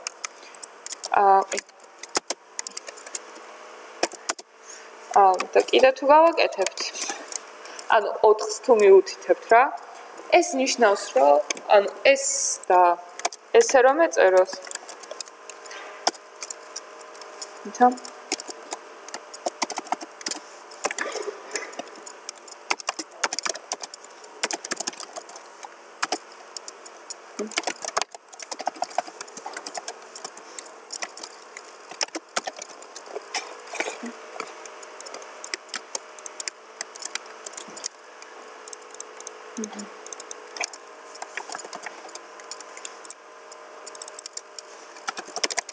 ეს და ეს ნიშნავს ერთ და იგივეს, ზუსტად ერთი და იგივეს აკეთებს, ეს და ეს.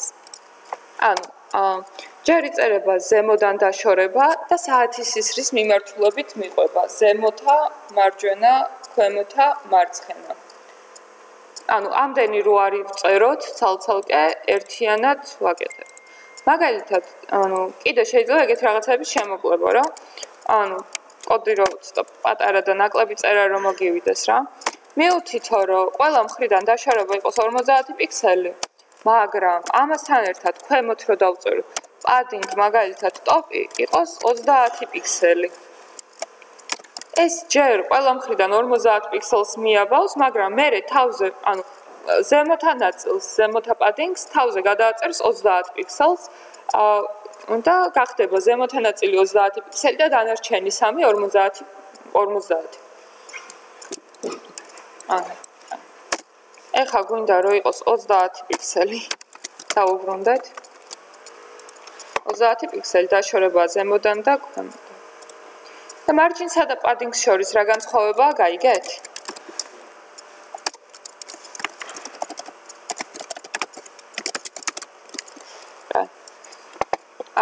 რის თქმა დამავიწყდა. მნიშვნელოვანი რაღაცა გამომჩა ძალიან ხუთიშით. ეხლავე ანუ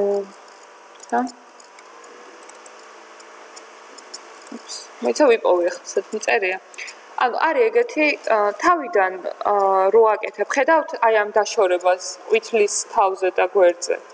ჩვენ ხო არ მიგვეჩნდებია რომ აქ დაშორება გვინდა რომ იყოს.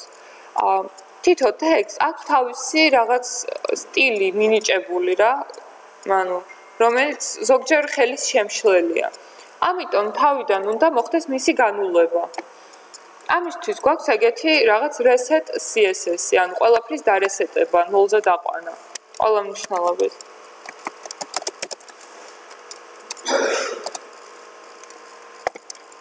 და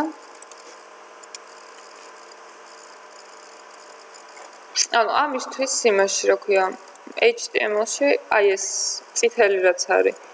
ანუ სტანდარტულად არის, ზოგან შეიძლება უფრო მეტი ეწეროს, ზოგან ნაკლები, მაგრამ ნიშნულოვანი რაღაცებისთვის გადმოაკოპირეთ უბრალოდ. ანუ დარესეტება, ანუ დარესეტების დროს რა იგულისხმებთ? ამას უნდა ერქვას reset css. უნდა შევინახოთ სტილების ფაილში, იმიტომ რომ სტილია. უბრალოდ ყველაფერს როგორც ხედავთ რა. ანუ ძიმეებით არ ამიხსნია. მაგალითად, რომ მინდა main header-საც და ძიმე ამ ელემენტსაც. ანუ ისა ძიმით გამოყოფ რამოდენიმეს თუ გინდა რომ ერთ და იგივე სტილი კონდეს რა და ცალ-ცალკე წერა არ გინდა, მაგრამ გჭირდება რომ სხვადასხვა კლასი ერქვას, ერთ კლასში ვერ გააერთიანებ. მაგრამ მაინც ერთი და იგივე სტილი გინდა, მაგალითად ეხლა რომ main-ი რო იყოს და main-ზეც და header-ზეც რო გინდა იყოს ყვითელი ფონი რა. მაგრამ main-ისთვის კიდე ცალკე გჭირდება, ცალკე რაღაცეები გაქვს დაწერილი, რაც არ გინდა რომ header-ს კონდეს, ანუ ერთი და იგივე კლასს ვერ გამოიყენებ მაგ შემთხვევაში. ასე რო იყოს. ჩამოწერ ამას main header-ი ცალკე. ან header-ი.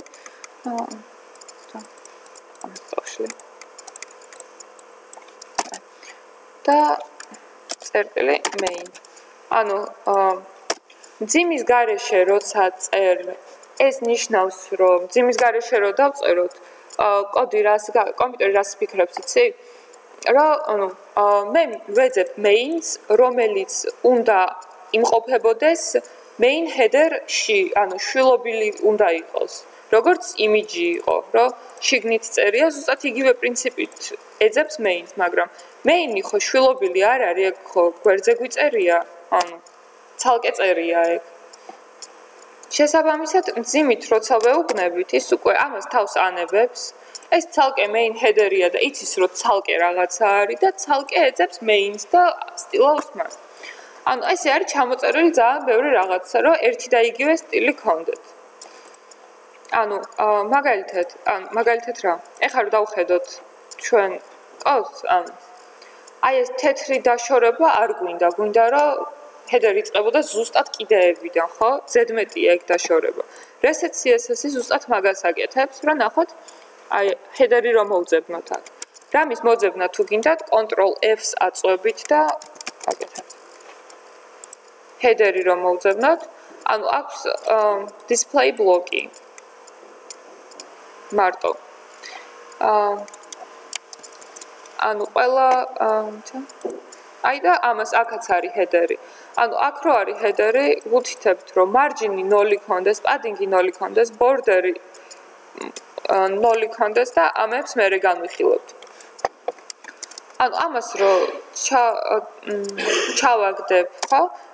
ლინკი დამჭირდება მეორე ფაილის მისაბნელად, იმიტომ რომ აქ მარტო style css-ი მაქვს, ეს reset-ი თავისთვის გდია და HTML-თან არანაირი კავშირი არ აქვს. reset-ი უნდა ეწეროს HTML-ის, ანუ აი ამ style-ის თავზე. იმიტომ რომ ზოგადად HTML-ში როგორც არის, რაც ქვემოთ წერია, იმას აღიქვავს. ანუ დავწეროთ ესე, ლინკი გავაკეთოთ და styles და reset წერტილი css-ი. ეგრეა, ეგრე ქვია მაგას. reset css.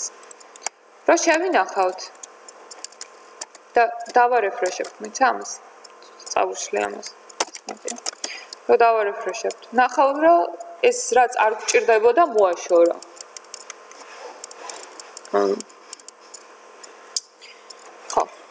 მაგისთვის გამოიყენება ანუ reset css-ი, რომ თავისთვის რასაც ანიჭებს და ჩვენაც არ გჭირდება, ეგენი გავანულოთ და თუ დაგჭირდება, მე ხელით მიუთითოთ რა. კარგი. გავაგრძელოთ. ეხლა გვინდა მენიუს გაკეთება. თავარი. მივყვები და აწყობის მომენტში რაც დაგჭირდება, იმას აგიხსნით. უფრო ხო მარტივი იქნება გამოყენებაში, რომ ნახავთ. ანუ რახან გვინდა რომ main-ის შიგნით იყოს, ანუ უნდა იყოს main-ის შვილობილი. ანუ უნდა დაიწეროს main-ის მეთქი header-ის. ანუ უნდა დაიწეროს header-ის შიგნით, თეგებს შორის. ანუ C-ის გასაკეთებლად რას ვიყენებთ, შემოხსენეთ?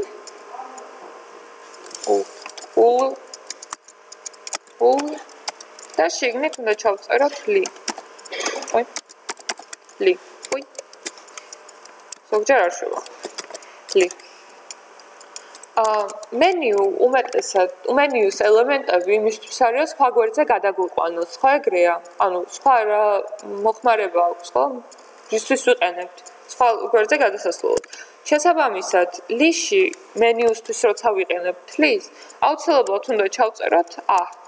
ანუ ლინკის აღნიშნული 100-ში რასაც ჩაწერ, აღიქმნება ლინკად და ამას ხრევში რასაც მიუწერს, დაკლიკების მერე ტექსტზე დაკლიკების მერე იქ გადავა. ანუ აქ შეგვიძლია, ბევრს ვნახე, ყველა დავალება არ მინახავს, რადგან დღეს დილით გადავგზავნილი რამოდენიმეს ვნახე, ვინც ადრე გამომიგზავნა და გეწერათ, რომ ხრებში გეწერათ, Facebook-ზე და YouTube-ს დალინკვა რა, რომ დააჭერდი გადადიოდა Facebook-ზე, დააჭერდი გადადიოდა YouTube-ზე. კაია. ანუ აქ რასაც ჩაუწერთ, იმ საიტზე გადავა. ეხლა მე რო დავწერო ეგეთ რაღაც. მეინი რამე საქართველოს დავწერ. თავარი. ხო არის? თავარი. აი, ხაზი, ქვეშ მყოფი ხაზი მიუთითებს იმას, რომ დალინკულია. აუ, ფერები რო გავასწოროთ, გოჩა. ფერები რო გავასწოროთ შეიძლება? ანუ ძალიან განსხვავებული ისია. აქაც რომ საყვითელს მოვუშლი და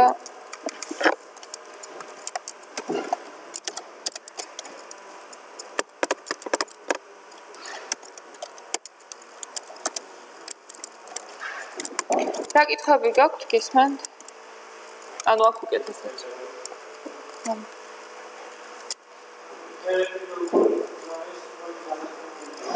როგორ? აი, ნახე აქ როგორ არის. აი, აქ ნახე როგორ განსხვავება. ეხლა კიდე ამ ლურჯზე უფრო კარგად აღიქვავს და ის არის. თვითონ ესაც არ ვარ. კი, დაახლოებით მაინც რო იყოს.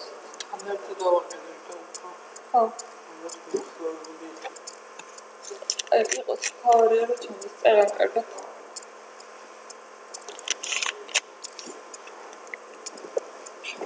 თავარი.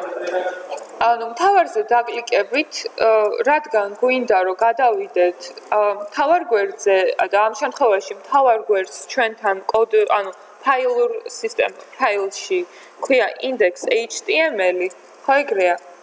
HTML. აქ უნდა ჩავწეროთ index.html და ანუ ამას თავარზე დაკლიკებით, სხვა გვერდზე როცა ვიქნებით, ეცოდინება რომ უნდა დავაკლიკოთ index-ზე. კი არა და გადავიდეს index-ზე. როგორც მივხვდით, სხვა ელემენტს დავაკეთებ, დავაკოპირებ. ანუ დალინკული და არადალინკული ტექსტი განსხვავდება ერთმანეთისგან. რამე კითხვები გააქვთ? ანუ მოვალ თუ რამეა. დალინკულ აში ჩასმული ტექსტი და როგორ? სათხარ გაჩერებული. თუ გიჭირს პარალელურად კეთება, მაშინ ვიდეო რო დაიდება, უყურე და სახში გადაწერე, უფრო გაიგებ.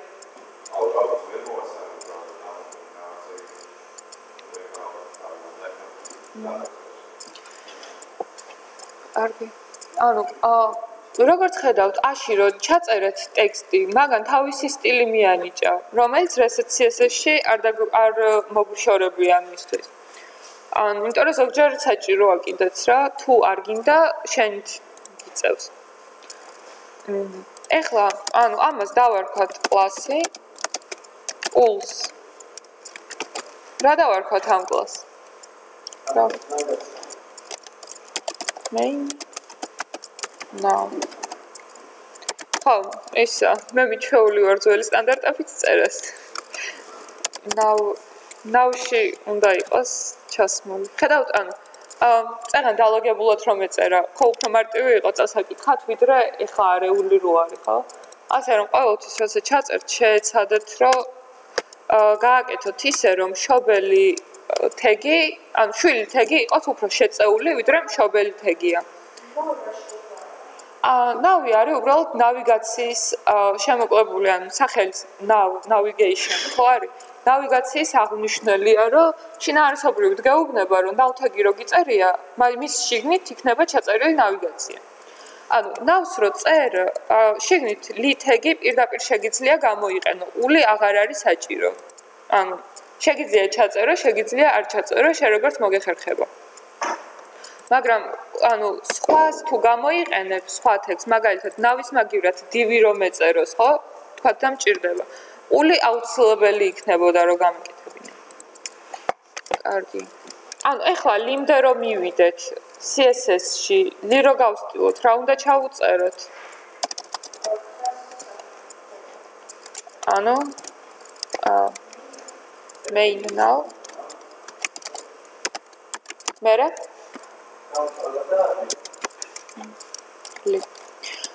ას რომ მივწვდე, რა უნდა გავუკეთო? ასაც რომ ანუ ამდე რომ მივიდე, რა უნდა გავუკეთო? მოიფიქრეთ, მითხარით. როგორ? ანუ ძიმით და სხვა რაღაცა. ანუ ძიმით და ანუ ჩათვალეთ რომ აქ რომ ძიმე იყოს და ესეთი რაღაცა რო ეწეროს მაგალითად. ეს და ეს. ეს და ეს არის ერთი და იგივე, როცა მძიმე ანუ ესე რო არ გეწეროს. ანუ mainly-საც background color-ი აქვს და ასაც background color-ი. ამის შესამოკლებლად გააკეთეს ესე რომ ამას მძიმეს წერ და ანუ წერტილი არის კლასის აღნიშნული. წერტილს რო სვაო, CSS-ი მის მერე დაწერილ სიტყვას აღიქვავს როგორც კლასს.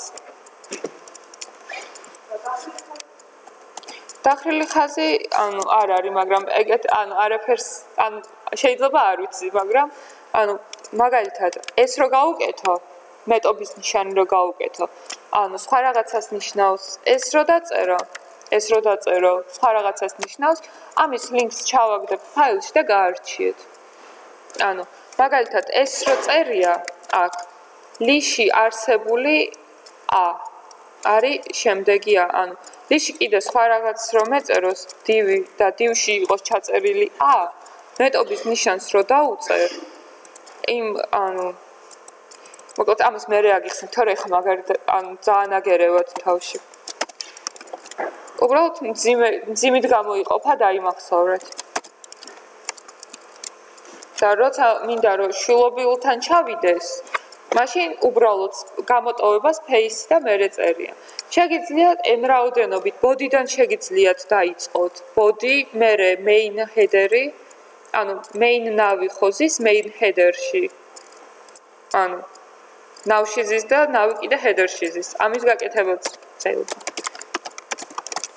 main header. ანუ ნებისმიერი მიმართულებით შეიძლება კიდე, ანუ HTML-ში რო ზის ეს ყველაფერი HTML-ის მიწერად შეიძლება. უბრალოდ ეგრე შორს აღარ მიდიან ხოლმე, არავინ აღარ მიდის და ამიტომ ანუ body-ს აღარ უწერენ, body-ს შიგნიდან იწყებენ, ანუ main header-ი, მერე შეიძლება ჩავწეროთ ესე now და სრული გზა ამდე მისასვლელად, ანუ header-ში ზის navი, image-ი ცალკეა. ანუ ლიზის და არის შიგნით კიდე. შულთა შვილი გამოდის რა. კარგი.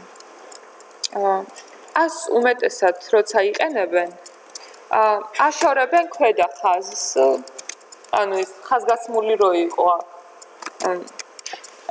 ამის გაკეთება შეიძლება text decoration-ით. როცა დავწერ nonce. ანუ nonce რო გავუკეთებ, ეუბნები რომ ტექსტის დეკორაცია ამ შემთხვევაში ხაზგასმული იყოს არაფერი გაქრეს. შესაბამისად, რო დავარეფრეშებთ, გაუქრა.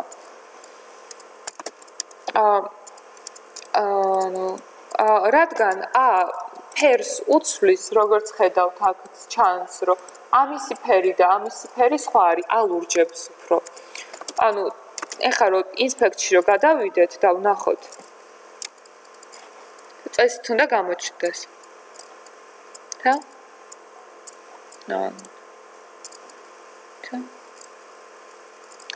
ანუ სადღაც უნდა ეწეროს ეს რესეტი რო ჩაუწერეთ, ბევრი სტილი ჩაუგდო თავისი. მოკლედ. ცა? მოკლედ, ანიჭებს თავის სტილს რა. და ლის თუ გავუკეთებთ, რომ ფერი მინდა იყოს მაგალითად წითელი და რა ლურჯი. კი მიანიჭებს, მაგრამ 100 რახან უწერია თავისი რო ფერი რო იყოს ლის ფერის გაკეთება თუ მინდა რომ იყოს წითელი.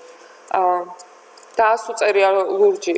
წითლად კი შეიღებება, მაგრამ მე ისევ ზემოდან ლურჯად გადაღებავს და შესაბამისად დავინახავთ როგორც ლურჯს და არა როგორც წითელს. შესაბამისად მენიუს ფერის ან აში ჩასმული ელემენტის ფერის შეცვლა თუ გვინდა, უშუალოდ 100 უნდა ჩავუწეროთ ფერი. იმის თქმა დამავიწყდა, რომ მაგალითად, ახლა ეს რომ დავაკოპირე, არ დაიბნეთ, დავაკოპირე უბრალოდ და ლის მივწვდი. ამდე აღარ ჩავედი, მარტო ლის გავაკეთე. შევცვალოთ ფერი. დავარეფრეშოთ. ლი არის ახლა ამხელა. ეს ორი ლი არის ერთმანეთზე მიბმული და ამიტომ ჩანს ეგეთ. რეალურად ორია. ლის რომ გესმათ?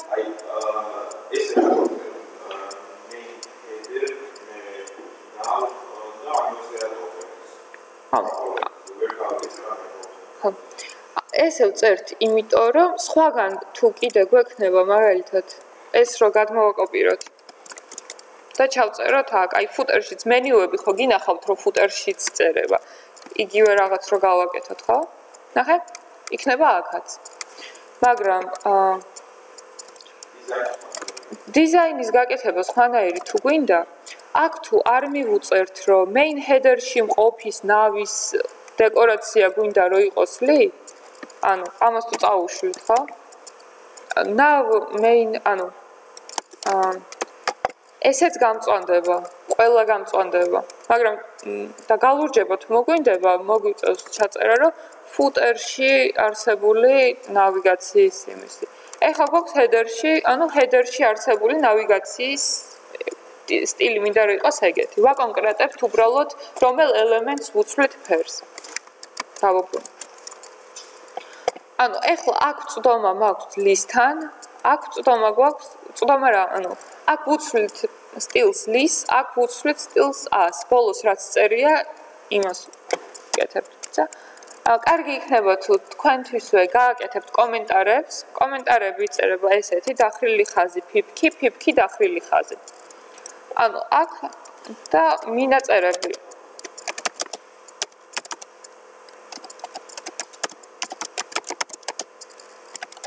ლის და იგივე.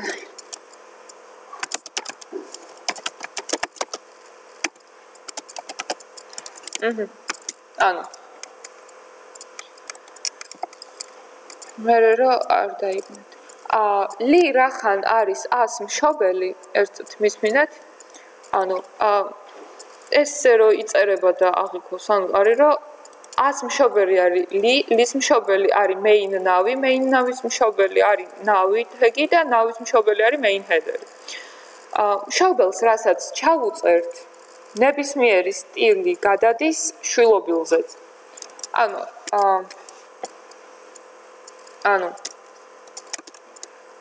მაგალითად როგორ font size, ფონტის ზომა რო გავზარდოთ, ხო? ჩვენ ამას ვუწერთ, რომ ლის ეცვლება ფონტის ზომა. ხო ეგრეა? size. იყოს 50 ძალიან ბევრია, 30 პიქსელი. ას არ ვუწერთ ამას, მაგრამ რახან ლი არის ას მშობელი, აში და ტექსტი წერია აში. შეეცვლება ზომა და აღიქვავს მაინც. ხო, ლიში რო ცალკე რაღაც გვიწერია აქ, ხო? ორივეზე იმოქმედა. აში რო ჩავწეროთ მარტო ეს ავიღოთ, აქედან ავიღოთ და აქ გადავაკოპიროთ, ხო? აქ გავუქრა, აქ ჩავწერე. შევინახოთ. მარტო ას გაუკეთდა და ლის აღარ. მშობელს რასაც უწერ, გადადის შვილობილზე, თუ შვილობილს გადაწერილი არა აქვს რამე. გადაწერაში რას გულისხმობ? ეხლა ლის რო გინდა რომ იყოს 30 პიქსელი, მაგრამ აზე კონკრეტულად გინდა რომ იყოს მაგალითად 15 პიქსელი. size. 15px. ანუ ხედავთ? ლის გავუკეთდა 30, მაგრამ 100 ჯერ გავუკეთდა 30 პიქსელი ზომა, მაგრამ მერე მივიდა 100-ზე და 100 რო 15 პიქსელი უწერია, რადგან ეს წერი ამის ქვემოთ. ანუ და შვილობილია უფრო ახლო არის ტექსტთან. ანუ ეს ხო უფრო ახლო დგას ტექსტთან ვიდრე ლი. ანუ აღიქვა 100 სტილი. ამიტომ არის რომ ფერის შესვლა თუ გვინდა 100-თვის 100-ში უნდა ჩავწეროთ უშუალოდ, იმიტომ რომ ლიში ჩაწერილს არ აღიქვას. კარგი. გადავიდეთ იმაზე. ცა მომშორებ. თუმცა იყოს. ანუ გავაკეთებ იმაზე ვქნა. სამივეს გავაკეთებ უცებ, ხო?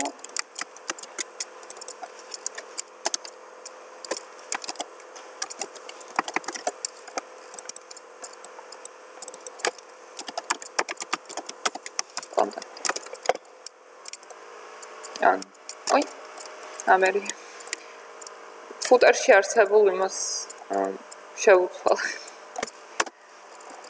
Das რაღაც სკროლვა არ სკროლოსთანაც პრობლემა დღეს როგორც ჩანს. წობით ვსვავთ. ნავი არ უნდა წამიშვა. აქ არის. შეეცადეთ რომ კოდი იყოს წმინდად დაწერილი, ზედმეტი ხაზ გამოტოვებები და ეგეთი რაღაცები არ გქონდეთ. კარგი, გავაკეთეთ ეს. ფერი ანუ ილუსტრატორიდან ფერის აღება არის კიდე საკმაოდ მარტივი. ანუ ფერის აღება თუ გვინდა ვადგევთ ელემენტზე და აქ ხედავთ ხო? შეიცვალა.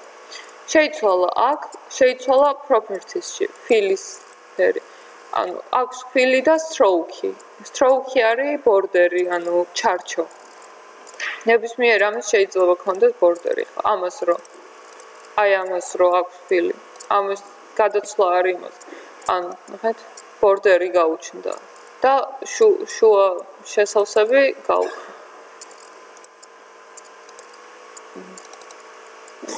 კონტროლ-Z-ით დავაბრუნო. ამას აკეთებ რა. მაგალ თუ გვინდა რომ ამას ქონდეს სხვა ფერის ბორდერი, შევდივართ ამაზე ორჯერ ვაკლიკებთ. გაიხსნება ეგეთი color picker-ი. ნუ ლოგიკურად ხვდებით რომ ფერის ასრჩევი გრაფა. აქ შეგიძლია ნებისმიერი იმის არჩევა ფერის რა. თელია. ანუ წინაზე რო გავახსენე hex color-ro diezit რაც წერება. ეს არის ანუ ფერის კოდი ანუ 255 255 ხო არის 16 ობიტში გადატანილი. ანუ სკოლაში ახსენებდნენ ალბათ ან ისწავლეთ კიდე რომ ანუ ჩვენ ციფრებს რასაც წერთ ეს არის 10 ბიტის სისტემაში ჩაწერილი. 10 ბიტის სისტემის გარდა არის კიდე სხვა რაოდენობითი სისტემები. 2 ბიტის სისტემა, რომლითაც ხელმძღვანელობს კომპიუტერი, კომპიუტერში ნებისმიერი ბრძანება 2 ბიტი აღიქმება. 1 და 0 აქვს მარტო. მაგას არის 16 ბიტი, რომ ანუ 10-მდე რო ადის, მერე იწყება 11 არის დიდი A, ლათინური B, C, D და ასე შემდეგ კიდე 6-ია. ანუ ეს არის 16 ბიტში ჩაწერილი. პირველი ორი ციფრი არის red, ანუ წითელის აღნიშნული. ანუ მე რო ახლა აქ ჩავწერო FF-ი არის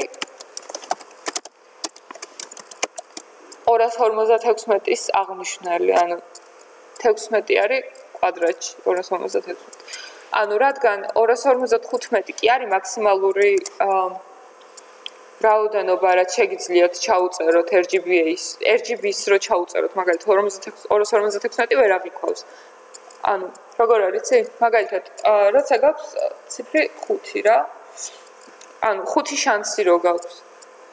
1-დან 5-მდე ხო არის, მაგრამ კომპიუტერში ყველაფერი იწყება 0-დან. 0-იც აღიქმება როგორც ცალკე ციფრი. ანუ რა ვიწყოთ 0 ჯერ 0 1 2 3 4 5. ანუ 0-დან 5-მდეა. სულ გაქვს 256. მაგრამ 0-დან რახან იწყება, მაქსიმალური მნიშვნელობა არის 255, იმიტომ რომ ის 0-ის 1 256 საკლდება რა. რო ჩავწეროთ ესე, ეს ნიშნავს, რომ არის სრული წითელი წესით. ანუ გადავთ, გადავიდა, ანუ სრული წითელია. მერე მოდის ისინი რა ქვია. სხვა ფერებიც შედის რა. მაგოთ. სხვა ტექსტ, ანუ სხვა რაღაცაზე რომ მონიშნო, აქ გამოვა სხვა ფერი. შედიხართ, აქედან აკოპირებთ, ყველაზე მარტივად ილუსტრატორიდან აღება არის ზუსტად ამ hex color-ის აღება. ანუ 16-ობითი ფერის აღება, რიცხვის სახელის. ანუ აკეთებთ შემდეგნაირად, შეხვედით აქ დააკოპირეთ. გადადიხართ სტილში, წერთ color, მაგალითად, red-ს რო ვუწერთ, ხო იხებებოდა წითლად. ეხა red-ის მაგივრად ვუწერთ ამას, დიეზით იწერება აუცილებლად და ვაკოპირებთ იმას, რაც ილუსტრატორიდან გადავიტანეთ. ანუ დიეზი ფერს, აი აქ მნიშვნელობაში როცა წერ, დიეზის მერე იცის, რომ ეგეთი რაღაცა დაიწერება და ფერია. შესაბამისად, რო გავაკეთოთ, შეიცვალა ფერი, ხო? ისეთივე სტაფილოს ფერი გახდა, როგორც ილუსტრატორშია. ანუ სრული წითელი კი არ არის, red არის ზუსტად ეს. ეს იყო სადღაც აქამდე, ხო ხედავ? განსხვავება. კარგი, ლურჯის აღება რო გვინდა, ვაკლიკებთ, გადავდივართ და აქ ვაკოპირებთ ამას. ნებისმიერ ელემენტზე გადასვლით, ანუ შეგიძლიათ ესე. ფოტოს ფერი არ აქვს, იმიტომ რომ ფოტო ცალკეა, ну, ფოტოა. ფერი ანუ და ანუ სხვა ფერები კიდე არ გვაქვს. კიდე შეგვიძლია როგორ გაკეთება იცი? ფერის შეცვლა, მაგალითად. მონიშნული გვაქვს ეს, ხო? გავხსენით აქ.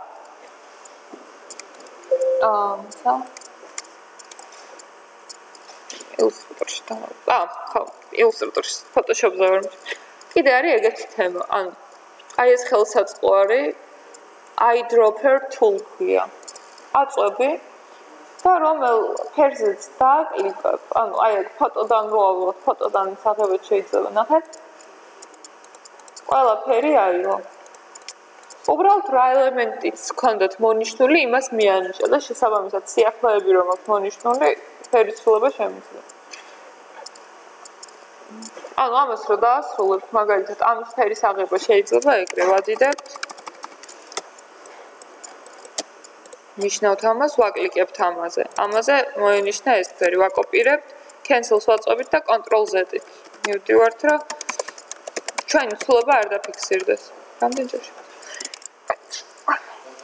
მადლობა. კარგი. აი, ხა მაგაზე გადავდივართ. გადავალ. გვერდულად გადაწერა. ой. შემთხვევით. გვერდულად რო გადავიდეს. ანუ ჯერ რა უნდა გავაკეთოთ, ხო? ჯერ HTML და ული თვითონ რაც არის, ანუ ნავიგაციაში რო გვაქვს ამ შემთხვევაში, ის უნდა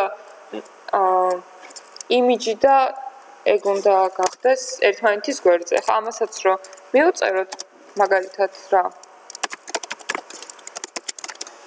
ნახავთ რა, ანუ ამისი ზომა არის მარტო ის, რასაც ხედავთ რა, რამდენიც იკავით. ამისი ზომა მთელი არის. ნავს, ცალკე ნავს, რო ჩავუწეროთ. main header-ი შიგნით მყოფ ნავს. display in line block-ი დავარეფრეშოთ. ის მიანიჭებს მასში არსებულ ყველა შვილობილს, როგორც წეღან აღვნიშნე, რასაც parents მიანიჭებ, იგივე გადადის შვილზე. ანუ იგივე რეალურ ცხოვრებაში რო გენეტიკა რო ავიღოთ რა, ჩავლებს თუ მუქი ფერი აქვს, დიდი შანსია რომ შვილსაც მუქი ფერი ქონდეს რა, ეგეთია. inline block-ი მიანიჭა ლიებსაც. ანუ ლიებს არა უფრო სწორად იმას რა ქვია. ულს მიანიჭა inline block-ი და ნავს. ეს გაკეთდა. თვითონ მთავარი სიახლოვე და კონტაქტი რო გაჩნდეს ერთმანეთის გვერდზე, ლის უნდა ჩაუწეროთ კონკრეტულად display inline block. Inline block-ი რასაც აკეთებს ბლოკისგან განსხვავებით არის, რომ სიგანეს აშორებს. ანუ კიდე არის მესამე რაღაც inline-ი ბლოკის გარეშე, უბრალოდ სულთად inline-ი. Inline-ი რასაც აკეთებს, ელემენტს აშორებს სიმაღლესაც და სიგანესაც. ანუ ეხლა აქ თქვენ რო ხედავთ, რომ აი აქ მ კი არის აქედან აქამდე, მაგრამ თავზე კიდე აქვს რა მწვანე რაღაც ანუ კონტეინერის მწვანე ჩანს. Inline-ი რო დაგვეწერა, ჯერ ეს ერთი, ანუ სხვა მაგალითზე გეტყვით, სადაც უკეთ ჩანს. ხა თავის რაღაცებს უკეთებს რა, ანუ მშობლიდან იღებს სიმაღლეს და იმიტომ გაზარდა, ანუ თავის სიმაღლეს რაც აქვს მითითებული იმას უხრობს და ეძებს მშობლიდან იღებს ინფორმაციას, რა ინფორმაციასაც აძლევს მშობლი. კარგი, green აღარ გვინდა რომ ნახეთ რომ გაინლაინდა და ერთმანეთის გვერდზე გაკეთდა. ეხლა სტილზე გადავიდეთ და ხედავთ რომ დაშორება აქვს. წეგან როგორც გავზომეთ 50 პიქსელი იყო ამათ შორის დაშორება.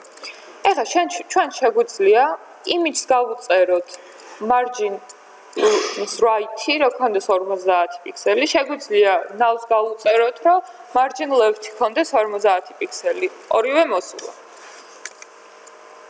ამ შემთხვევაში რა ხან გვაქვს ეს არის? margin-ით გავწვიოთ, margin right 50 პიქსელი წესით უნდა ნას, ისე რომ სხვა რაღაცებს დაწია.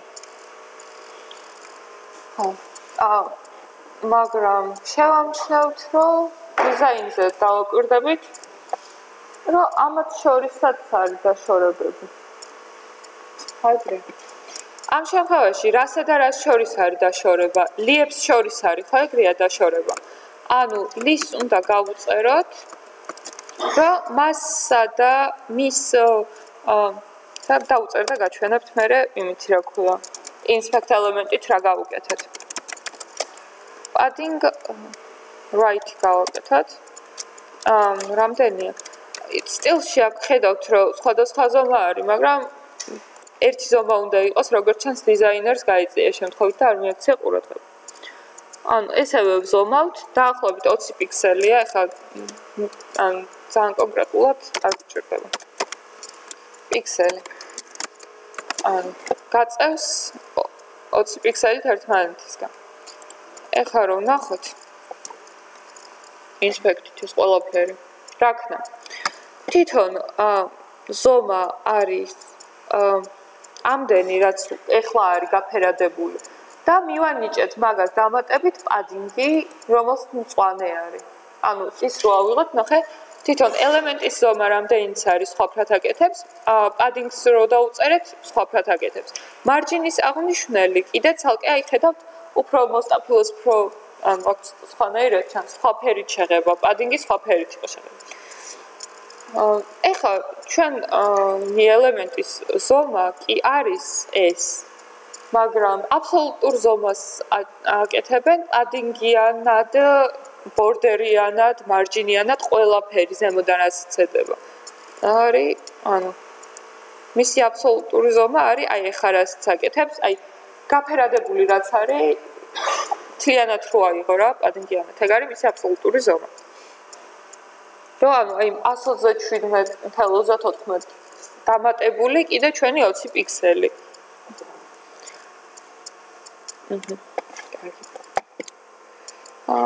ეხლა რა გვინდა აქ სტილში? გვაქვს რომ ეს უკვე აღარ გჭირდება. გავაკეთოთ, ამ ყვითელსაც წავუშვი, გამოვხდებით რომ უფრო დაემგვანოს საიტი. ილუსტრატორიდან ავიღოთ ზომა, გადავრთავოთ იმაზე. ზომა არის 22 პიქსელი. წერთ 22 პიქსელს, მე მიწერია 30 პიქსელი, 30 პიქსელი. ზოგჯერ ილუსტრატორის ზომები არ არის ზუსტი და შეიძლება რაღაც ის იყოს, რა ქვია, უნდა მიაქციოთ ყურადღება, ზოგადად ამის სიგანე რამდენია თქვენ მონიტორის სიგანესთან შედარებით და მოგიწევთ, ანუ კონვერტირება პიქსელების, მაგალითად, ეს თუ არის 1920 მონიტორისთვის გასაკეთებული, ან მონიტორისთვის, რომლის სიგანეც არის 1920 და შენ გაქვს მონიტორი, რომლის სიგანე არის 1300. ანუ მათემატიკა არის პროპორციებით უნდა გამოიძახო, რომ 1920-ისთვის რახან არის 30 პიქსელი, 1300-ისთვის რამდენი იქნება. ანუ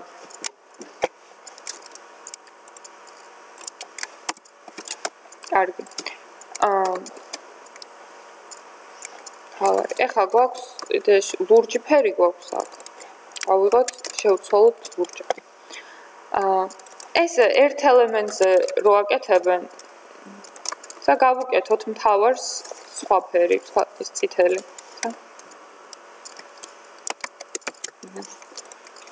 მთავარ გვერდს ას გავუკეთოთ ID.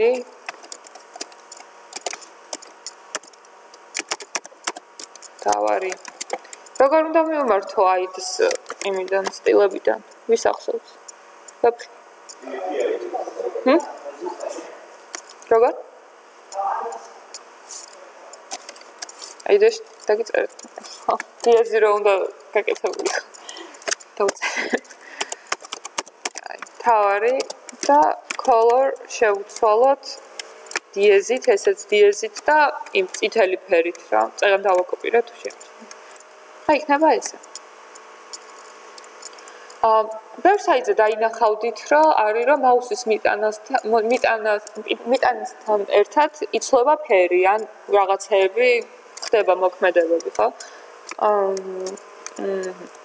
ეგ ხდება ჰოვერის საშუალებით. მაგას ქვია pseudo ელემენტი, კი არა, სელექტორია რა ეგეც. ანუ ჩვენ თუ გვინდა რომ 100 გავუკეთოთ ჰოვერი, 100 უნდა მივაწეროთ, ცალკე უნდა გავაკეთოთ ეს ყველაფერი, ჩამოწეროთ, გადატანოთ კიდე. და 100 ჰოვერზე გაკეთეთ. ეგეთი რაღაცა იწერება. ჰოვერი და წერა color იყოს წითელი, რაც იყო. ანუ გაწითლდეს. ანუ მოდი იმას საფერი გავაკეთოთ, გავამწვანოთ.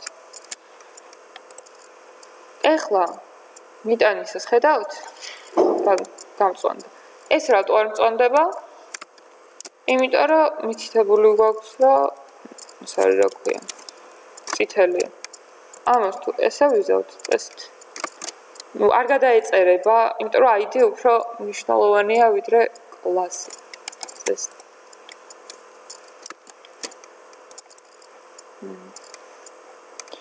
ანუ ესე აკეთებენ იგივე ფერს, რაც უკეთებენ, რაც მონიშნულია რა. ამას. მერე ისეთი შთაბეჭდილება, ანუ მიახვედრებს იგივე ფერით რო გადადით, აჰა, გინდა გადასვლა, იქ გინდა გადასვლა, გებულა. როცა ეხლა აქ გვიწერია index.html ყველგან, მაგრამ რეალურად ხო არ გვაქვს ჯერ გაკეთებული ის გვერდები, რაზეც უნდა გადავიდეს. შესაბამისად, ვწერთ დიეზით. მაგას დიეზი ნიშნავს, რომ დაარეფრეშე. ATX აქვს კიდე ეგეთი სხვა ატრიბუტებიც, რომელსაც ქვია target-ი. Target-ს აქვს რამოდენიმე მნიშვნელობა. რომელიც ერთ-ერთი არის blank-ი. იმის ფაილში მითითებული მაქვს, ეხლა არ დავიწყებ ყველას გაკეთებას, უბრალოდ გეტყვით, რომ ანუ შეიძლება დაკლიკების მერე მიუთითოთ, რომ რაზეც დააკლიკებ, ახალ ფანჯარაში გახსნას. ანუ blank-ი ნიშნავს იმას, რომ ეხლა მე რო ამას დავაკლიკებ, ანუ გაიხსნა სხვა ფანჯარაში. ხო ხედავთ? ანუ Facebook-ზე გადასვლა რომ მქონდეს აქ გაკეთებული, ხო? ანუ პირდაპირ არ შეიძლება სრული მისამართი უნდა გაუკეთო, ანუ HTTP-ით უნდა დაიწყოს, რასაც ჩაუწერთ 100. პირდაპირ facebook.com-ს რო დაუწეროთ, არ გადავა, ეს უნდა დააკოპიროთ. ჩაუწეროთ, ხო? და ამასაც ჩაუწეროთ. განსხვავება ის არის, რომ ამას უწერია target-ი blank-ი, ამას target-ი არ უწერია. ეხლა რო დავარეფრეშოთ, ანუ სიახლეების დაკლიკებაზე ჩვენ ანუ დავაკლიკეთ და ცალკე გახსნა blank-ი რახან გვაქვს მითითებული, ჩემი Facebook. კონტაქტზე რახან უბრალოდ Facebook-ი გვაქვს მითითებული target-ის გარეშე. გახსნეს იგივე გვერდზე. ეგ განსხვავებაა მარტო. იგივე Facebook-ი გახსნა. და ანუ ხა უკან უნდა წავიდეთ და გამოთქვა არ შევს. და კიდე რამოდენიმე ატრიბუტი აქვს blank-ის გარდა კიდე რაღაც მნიშვნელობები აქვს, რომელსაც ნახვასაც შეძლებთ ფაილში მითითებულ ლინკზე. კარგი, ცა.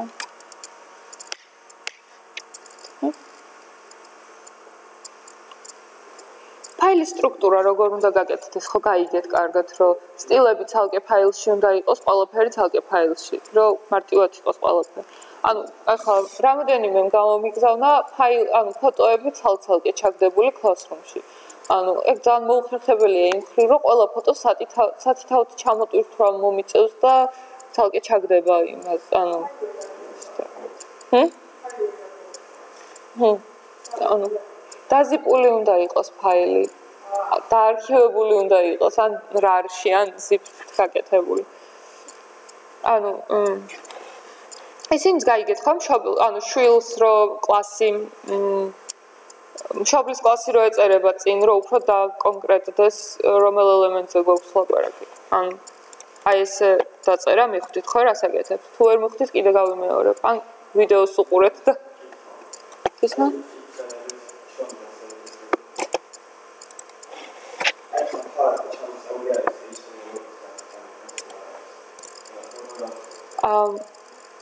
ეს არის პადინგით და მარჯინით.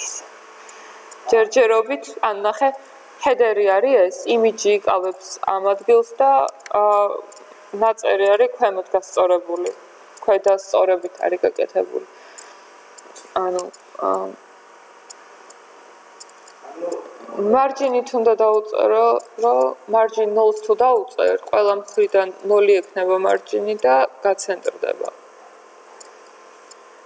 ანუ გვერდიდანაც 0-ის გაკეთება მოუნდება. ანუ რო დაუწერო, რომ 4 მხრიდან 0 კონდეს რა. ის ფაილი გაიწევა, რომ იქეთ 0 უნდა იყოს, მაგრამ მეორე მხარეზეც რომ 0 გაქვს, ამირანოით იქნება გაკრული შუაში. ყველა მხრიდან 0-0. კარგი.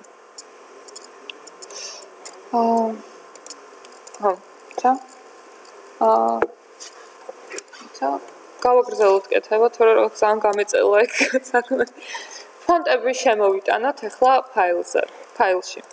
ანუ ამაზე თუ დავაკლიკებთ, აქ ნახავთ, რომ არის მინომთავრული. წაღან რაც გადმოვიწერე fonts-ჯიდან.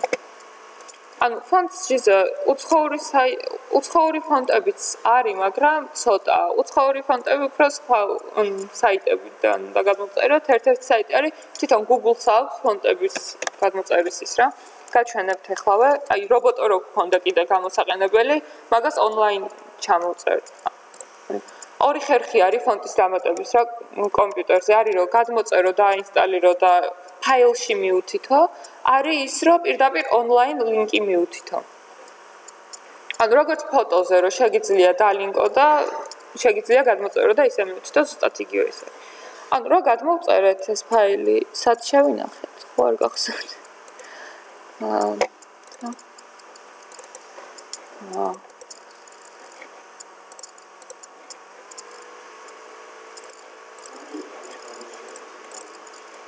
დოკუმენტში უბრალოდ სარიელი ფონტების ფაილი აი ცალკე ხო ეკრანზე დავაგ და უბრალოდ ცალკე რო გადმოვიწერე.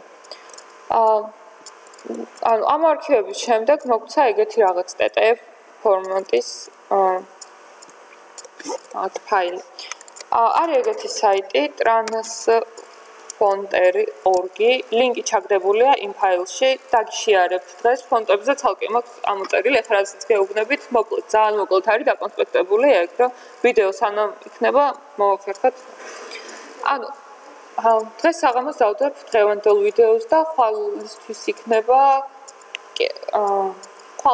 იქნება წინაკვირების ისინი, ან მაქსიმუმ ორშაბათს. add font-ის გაკეთება შეგიძლია და აირჩევ ფაილს, ანუ მაქვს დესკტოპზე, ჩვეულებრივ ვირჩევ რა. ფონტების ფაილში რო შევიდეთ, ამას დააკლიკებ და opens რო აიღებს გახსნის, ან შეგიძლია პირდაპირ თუ გახსნილი გაქვს ამდენი რო არ ეძებო. ბევრი რო არ იწვალო, აიღო, მოკიდო ხელი და უბრალოდ გადაათრიო. ჩააგდო პირდაპირ საიტზე ფანჯარაში და იგივე შედეგი იქნება ზუსტად როგორც ეთ ფონტის დაჭერის დროს. აქ ირჩევ რა ფორმატის გინდა რო იყოს. WOF და WOF2 არის მაკისთვის, მაკმა რო აღიქვას ფონტი იმისთვის. ანუ უთარგმნისავით რა, უხეშად რო ვთქვა. EOT და SVG მონიშნეთ, SVG არის საჭირო, რომ Edge-მა, ანუ სხვადასხვა ბრაუზერებმა გაიგოს კარგად Windows-ზეც რა. და EOT, TTF ისედაც გვაქვს და აღარ გვჭირდება. ამას რომ მოვნიშნავთ, სხვა არაფერი არ გჭირდებათ, მეც არ ვინტერესდები და არ ვიცი რა არის განარჩენები. და converts უნდა დააჭიროთ. converts-ის დაჭერის მერე გამოვა ეგეთი რაღაცეები, preview-ეს წინასწარ ნახვა და download-ი, ვაწვევით download-ს და ვინახავთ.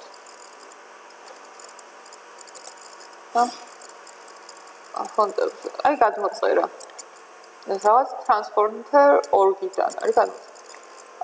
ამოვა არქივად, უპირატესად ისაყრია ხოლმე და დააჭირეთ, ანუ ფაილშივე რო ამოიღოს რა, აი extract to და ფაილის სახელი. ანუ გამოვა ეგეთი ფაილი ამ არქივებულიდან, შევხვალთ და გაქვს ეს მოცემული ყველა ფონტი.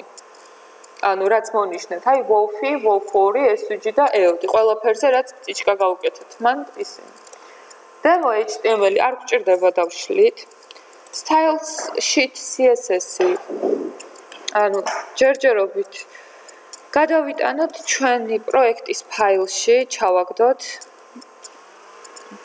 აი project flow-ის რომ აქვს გახსნილი, ავიღოთ და გადმოვათრიოთ უბრალოდ. ეს არის ჩვენი GitHub-ზე დაკლონილი ფაილი, რაც არის, ეგ არის GitHub-ზე მიგმული. სტაილებში, სტაილში CSS ვაკეთებ და იცის რომ ფონტია. ფონტების ფაილში, რომელიც ამჟამად სარიელია, უბრალოდ ნიშნავთ ყველაფერს და გადმოგვაქვს ცალკე. და ეს არის. ეხლა გავაკეთეთ ძალიან ბევრი ცვლილება და დიდი ხანია არ აგვიტვირთავს GitHub-ზე, ეგ ცუდია, ანუ ხშირ-ხშირად ხო? მაგალითად, გავაკეთე header-ი, გავაკეთე menu, ავტვირთე, გავაკეთე კიდე ბანერი დავამატე, ავტვირთე და ეს რაღაც პერიოდების განმავლობაში უნდა აიღოს. ანუ ახლა ინახე ყველაფერი რაც შევცვალე, ყველაფერი აღიქვა. ბოლოს შენახული რაც არის, იმას აღიქვა. აქ ერთ კონტექსტ. ოკეი, სხვა run. description-ი. Commit ვაწვევი და push. აქამდე GitHub-ზე ხო იყო მარტო იმიჯები რო იყო გაკეთებული მარტო.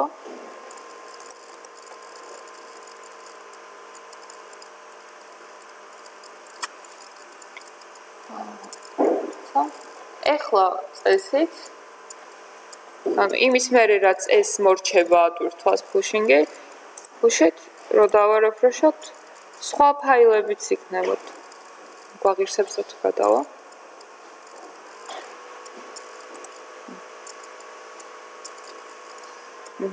აი დაემატა ფონტები რომელიც ახლა ხანს ჩავაგდებ ეხლა გავხსნათ style sheet-ი და აქ ამოვაგდებს ეგეთ რაღაცას font face-ის ნიშნავს იმას, რომ ფონტს არეგისტრირებს. ანუ იგივე არის, რაც იმაში რა ქვია, image-ში რო ვუწერთ, რომ index-ში რო ვუწერთ HTML image-ზე და სტილზე მისასვლელ გზას. იგივე გზა უნდა გავუწეროთ. აქ ამ style sheet-ის ფაილიდან რომ იწვდეს ფონტების აი ამ ჩამონათვალს. გავივარჯიშოთ, აბა მიკარნახეთ რა უნდა გავუკეთო.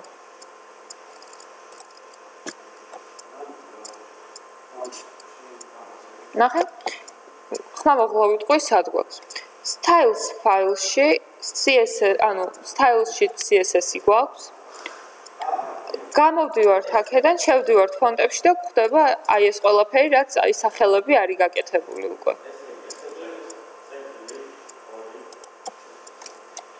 ორი ნაკე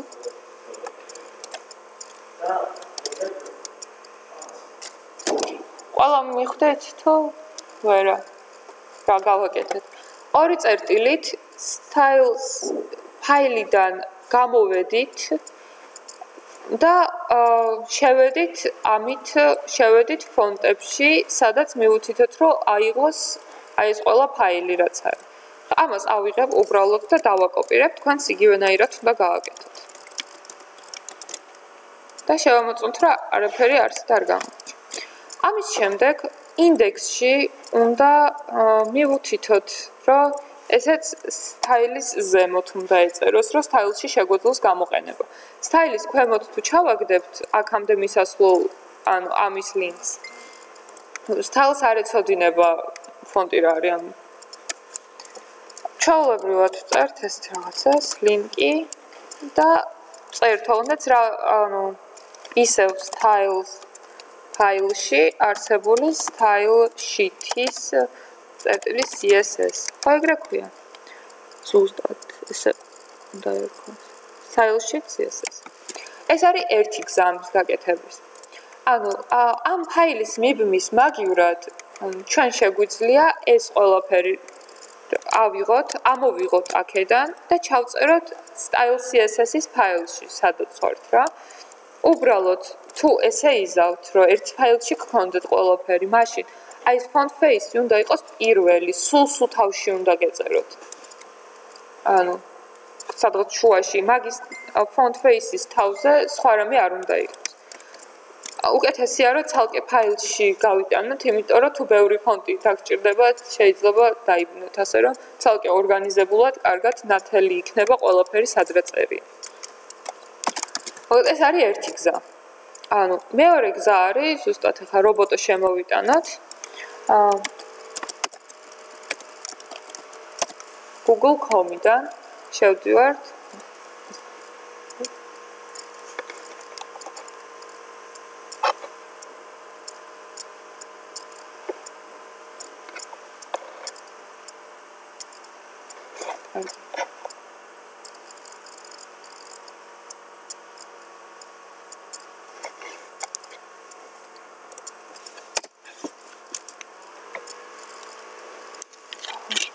შევიდა ეგეთი რაღაცა გამოიტანა. პირველი არის რობოტო. მოძებნაც არ დაგჭირდებათ. თუ მოძებნა დაგჭირდებათ, search-ი აქვს. ანუ შევდივართ ხსნით ამ რობოტოს ფაილში. ვაწვევით select this font. ხედავთ ყველა? და გამოაქვს ეგეთი ფანჯარა ქვემოთ. ანუ ესე. ამას რო ვაწვევით ანუ გაძლევს links, მაგრამ სანამ links-ზე გადახვალთ, არის კიდე customize გვერდი რა, რომელიც შეგიძლია ერჩიო სხვადასხვა სტილი, ანუ თვითონ ფონტს აქვს კიდე სხვადასხვა სტილი, ანუ გაბოლდებული როგორია, რაღაც დახრილობა როგორი აქვს არანაირად, ანუ უმეტესად, ანუ სიბოლდის სისქეს იღებს რა, ანუ რამდენად მსხვანი უნდა იყოს თვითონ ასო რა. ანუ სიტყვის. შეგიძლიათ მონიშნოთ, შეგიძლიათ არ მონიშნოთ. თუ არ მონიშნოთ, გამოყენებას ვერ შეძლებთ. თუ მონიშნოთ, ყველაფრის გაკეთება შეიძლება. ანუ ამის მერე შეგიძლიათ ჩამოწეროთ და თითქმის იგივე გზის გავლა მოგიწევთ, რაც მიდან ფონტსიდან რო გავაკეთეთ ტრანსპორტერზე რო ავტვირთეთ. შეგიძლიათ embed დააჭიროთ პირდაპირ და გაძლევს links. ხედავთ, ანუ აი აქ რობოტო 2 წერტილი და 400 და 500. აი აქ რაც მოვნიშნეთ, links დაემატა თვითონ. ამას ვაკოპირებთ. და ვსვავთ ინდექსში ზემოთ ლინკად. ანუ ეს online მოაქვს. თუ ინტერნეტი არ იქნება, ფონტებს ვერ აღიქვავს. ანუ და ამ ფონტის გამოყენება შესაძლებელი იქნება აი ამ სახელით. ეგ წერან არ მეხსენებია. ანუ მაგალითად ეხლა რო გვინდა რომ ლის კონდეს სხვანაირი დამწერლობა, ანუ ნინომთავრული რო იყოს, შევდივართ ლის სადაც ვსტილავთ იქ, ვაწვევით ეგეთ რაღაცას ვწერთ. font family ამოვაგდო პირდაპირ enter და ფრჩხილებში ვწერთ იმ აი ამ სახელს. ვაკოპირებთ რომ ანუ ყველაფერი იყოს ერთნაირად. პატარაასო, დიდიოსო, არ უნდა ერთნაირად უნდა იყოს. წერთ მძიმეს და წერთ სამს. ანუ ეს რა არის ახლა? ნინომთავრული კომპიუტერში არ იყო და მოგვიწია ინტერნეტიდან მოძებნა. არსებობს ისეთი ფონტები, რომლებიც უკვე ჩაშენებულია ყველა კომპიუტერში, მაგალითად სანსერიფი. და იმ შემთხვევაში თუ გადმოწერილის დროს რაიმე არ მოხდა, ან ვერ აღიქვა, ან ვერ იყო, ან სტაილში ფაილი წაგეშალოთ, ან რამე ეგეთი, მაშინ აიღებს დამხმარე სტილს სანსერიფს, რომ კვადრატები არ გამოჩნდეს. ან კვადრატების მაგივრად რაიმენაირად ეწეროს ტექსტი. ესე ამციმით იწერება. ანუ ამ შემთხვევაში აი აქ გაჩვენებს თვითონ საიდანაც იღებთ ლინკს, იქ გაჩვენებს როგორ უნდა იყოს. ეხლა ხო დავამატე, შევინახე, წესით ყველაფერი უნდა აღიქვას. დაიმახსოვრეთ აქ როგორ წერია და უფრო მეტი ის რომ კარგად რო გამოჩნდეს. კიდე ერთხელ გავხსნი ამას, რომელიც დარეფრეშებული გამოვა ხელახლა რო ვხსნი და წესით შეცვლილი ფონტები უნდა იყოს. ნახე, შეცვალა. იყო ესეთი, გახდა ესეთი. მიხვდით ხო როგორც არის? ანუ ილუსტრატორში რო გავხსნათ, ხედავთ რომ უფრო კუტკუნა არის ასოები, ვიდრე ჩვენ გვაქვს, ხო ეგრეა? თვითონ სიტყვა და რაღაცა. აქ სადღაც უნდა იყოს მაგის მიმდიდრებელი. აი ბოლდია აქ წერია სიტყვით რა. ჩვენც უნდა გავაკეთოთ, მიუთითოთ აქ რა. ბოლდის და ანუ აი ამ სიგანის მიმდიდრებელი არის font weight-ი ქვია. weight ეგეთი თვისება არის, სადაც წერება, ანუ ესე შეგიძლია ჩაწერო ციფრებით, რამდენი გინდა რომ იყოს. შეგიძლია იყოს ბოლდერი ნიშნავს, რომ რაც გაქვს მითითებული იმაზე ერთი ნაბიჯით უფრო გაზრდის ამ ყველაფერს. ლაითერი არის პირიქით დააპატარავით. ნორმალურად ჩვეულებრივი, ანუ weight წონა რო არ აქვს მითითებული. ახლა გვინდა ბოლდის გამოყენება. სამისად ვარეფრეშებთ და ხედავთ რომ გამსხვილდა. კარგი. მეტი რა არის. და ჩავსვათ ეს რა ქვია. კიდე შევისვენოთ? თუ გავაგრძელოთ? ხა როგორც გინდა, თუ გინდა კიდე ცოტა ხანი ვიყოთ. ანუ მოდ აი ამ ბანერსაც ჩავსვავ და შევისვენოთ მერე. ბანერი ჩვეულებრივად იმიჯის სახით შემოდის, ასე რომ ბევრი დრო მაგაზე არ დაგვეხარჯება არანაირად. Ondats header-ში არ უნდა იყოს. ზოგიერთ საიტებში საჭიროა რომ ბანერიც header-ში აღიქმებოდეს. ჩემს შემთხვევაში ეგეთ საჭიროებას არ წარმოადგენს.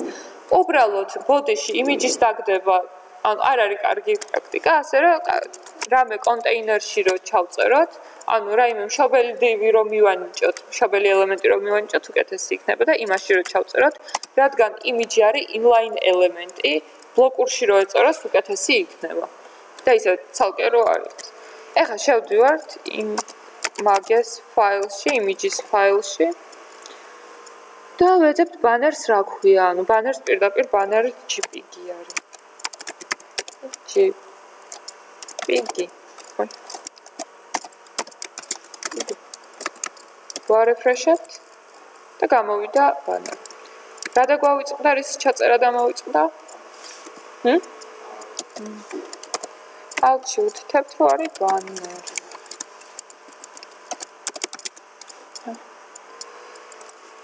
შევისვენოთ ახლა და მერე დავუბრუნდეთ.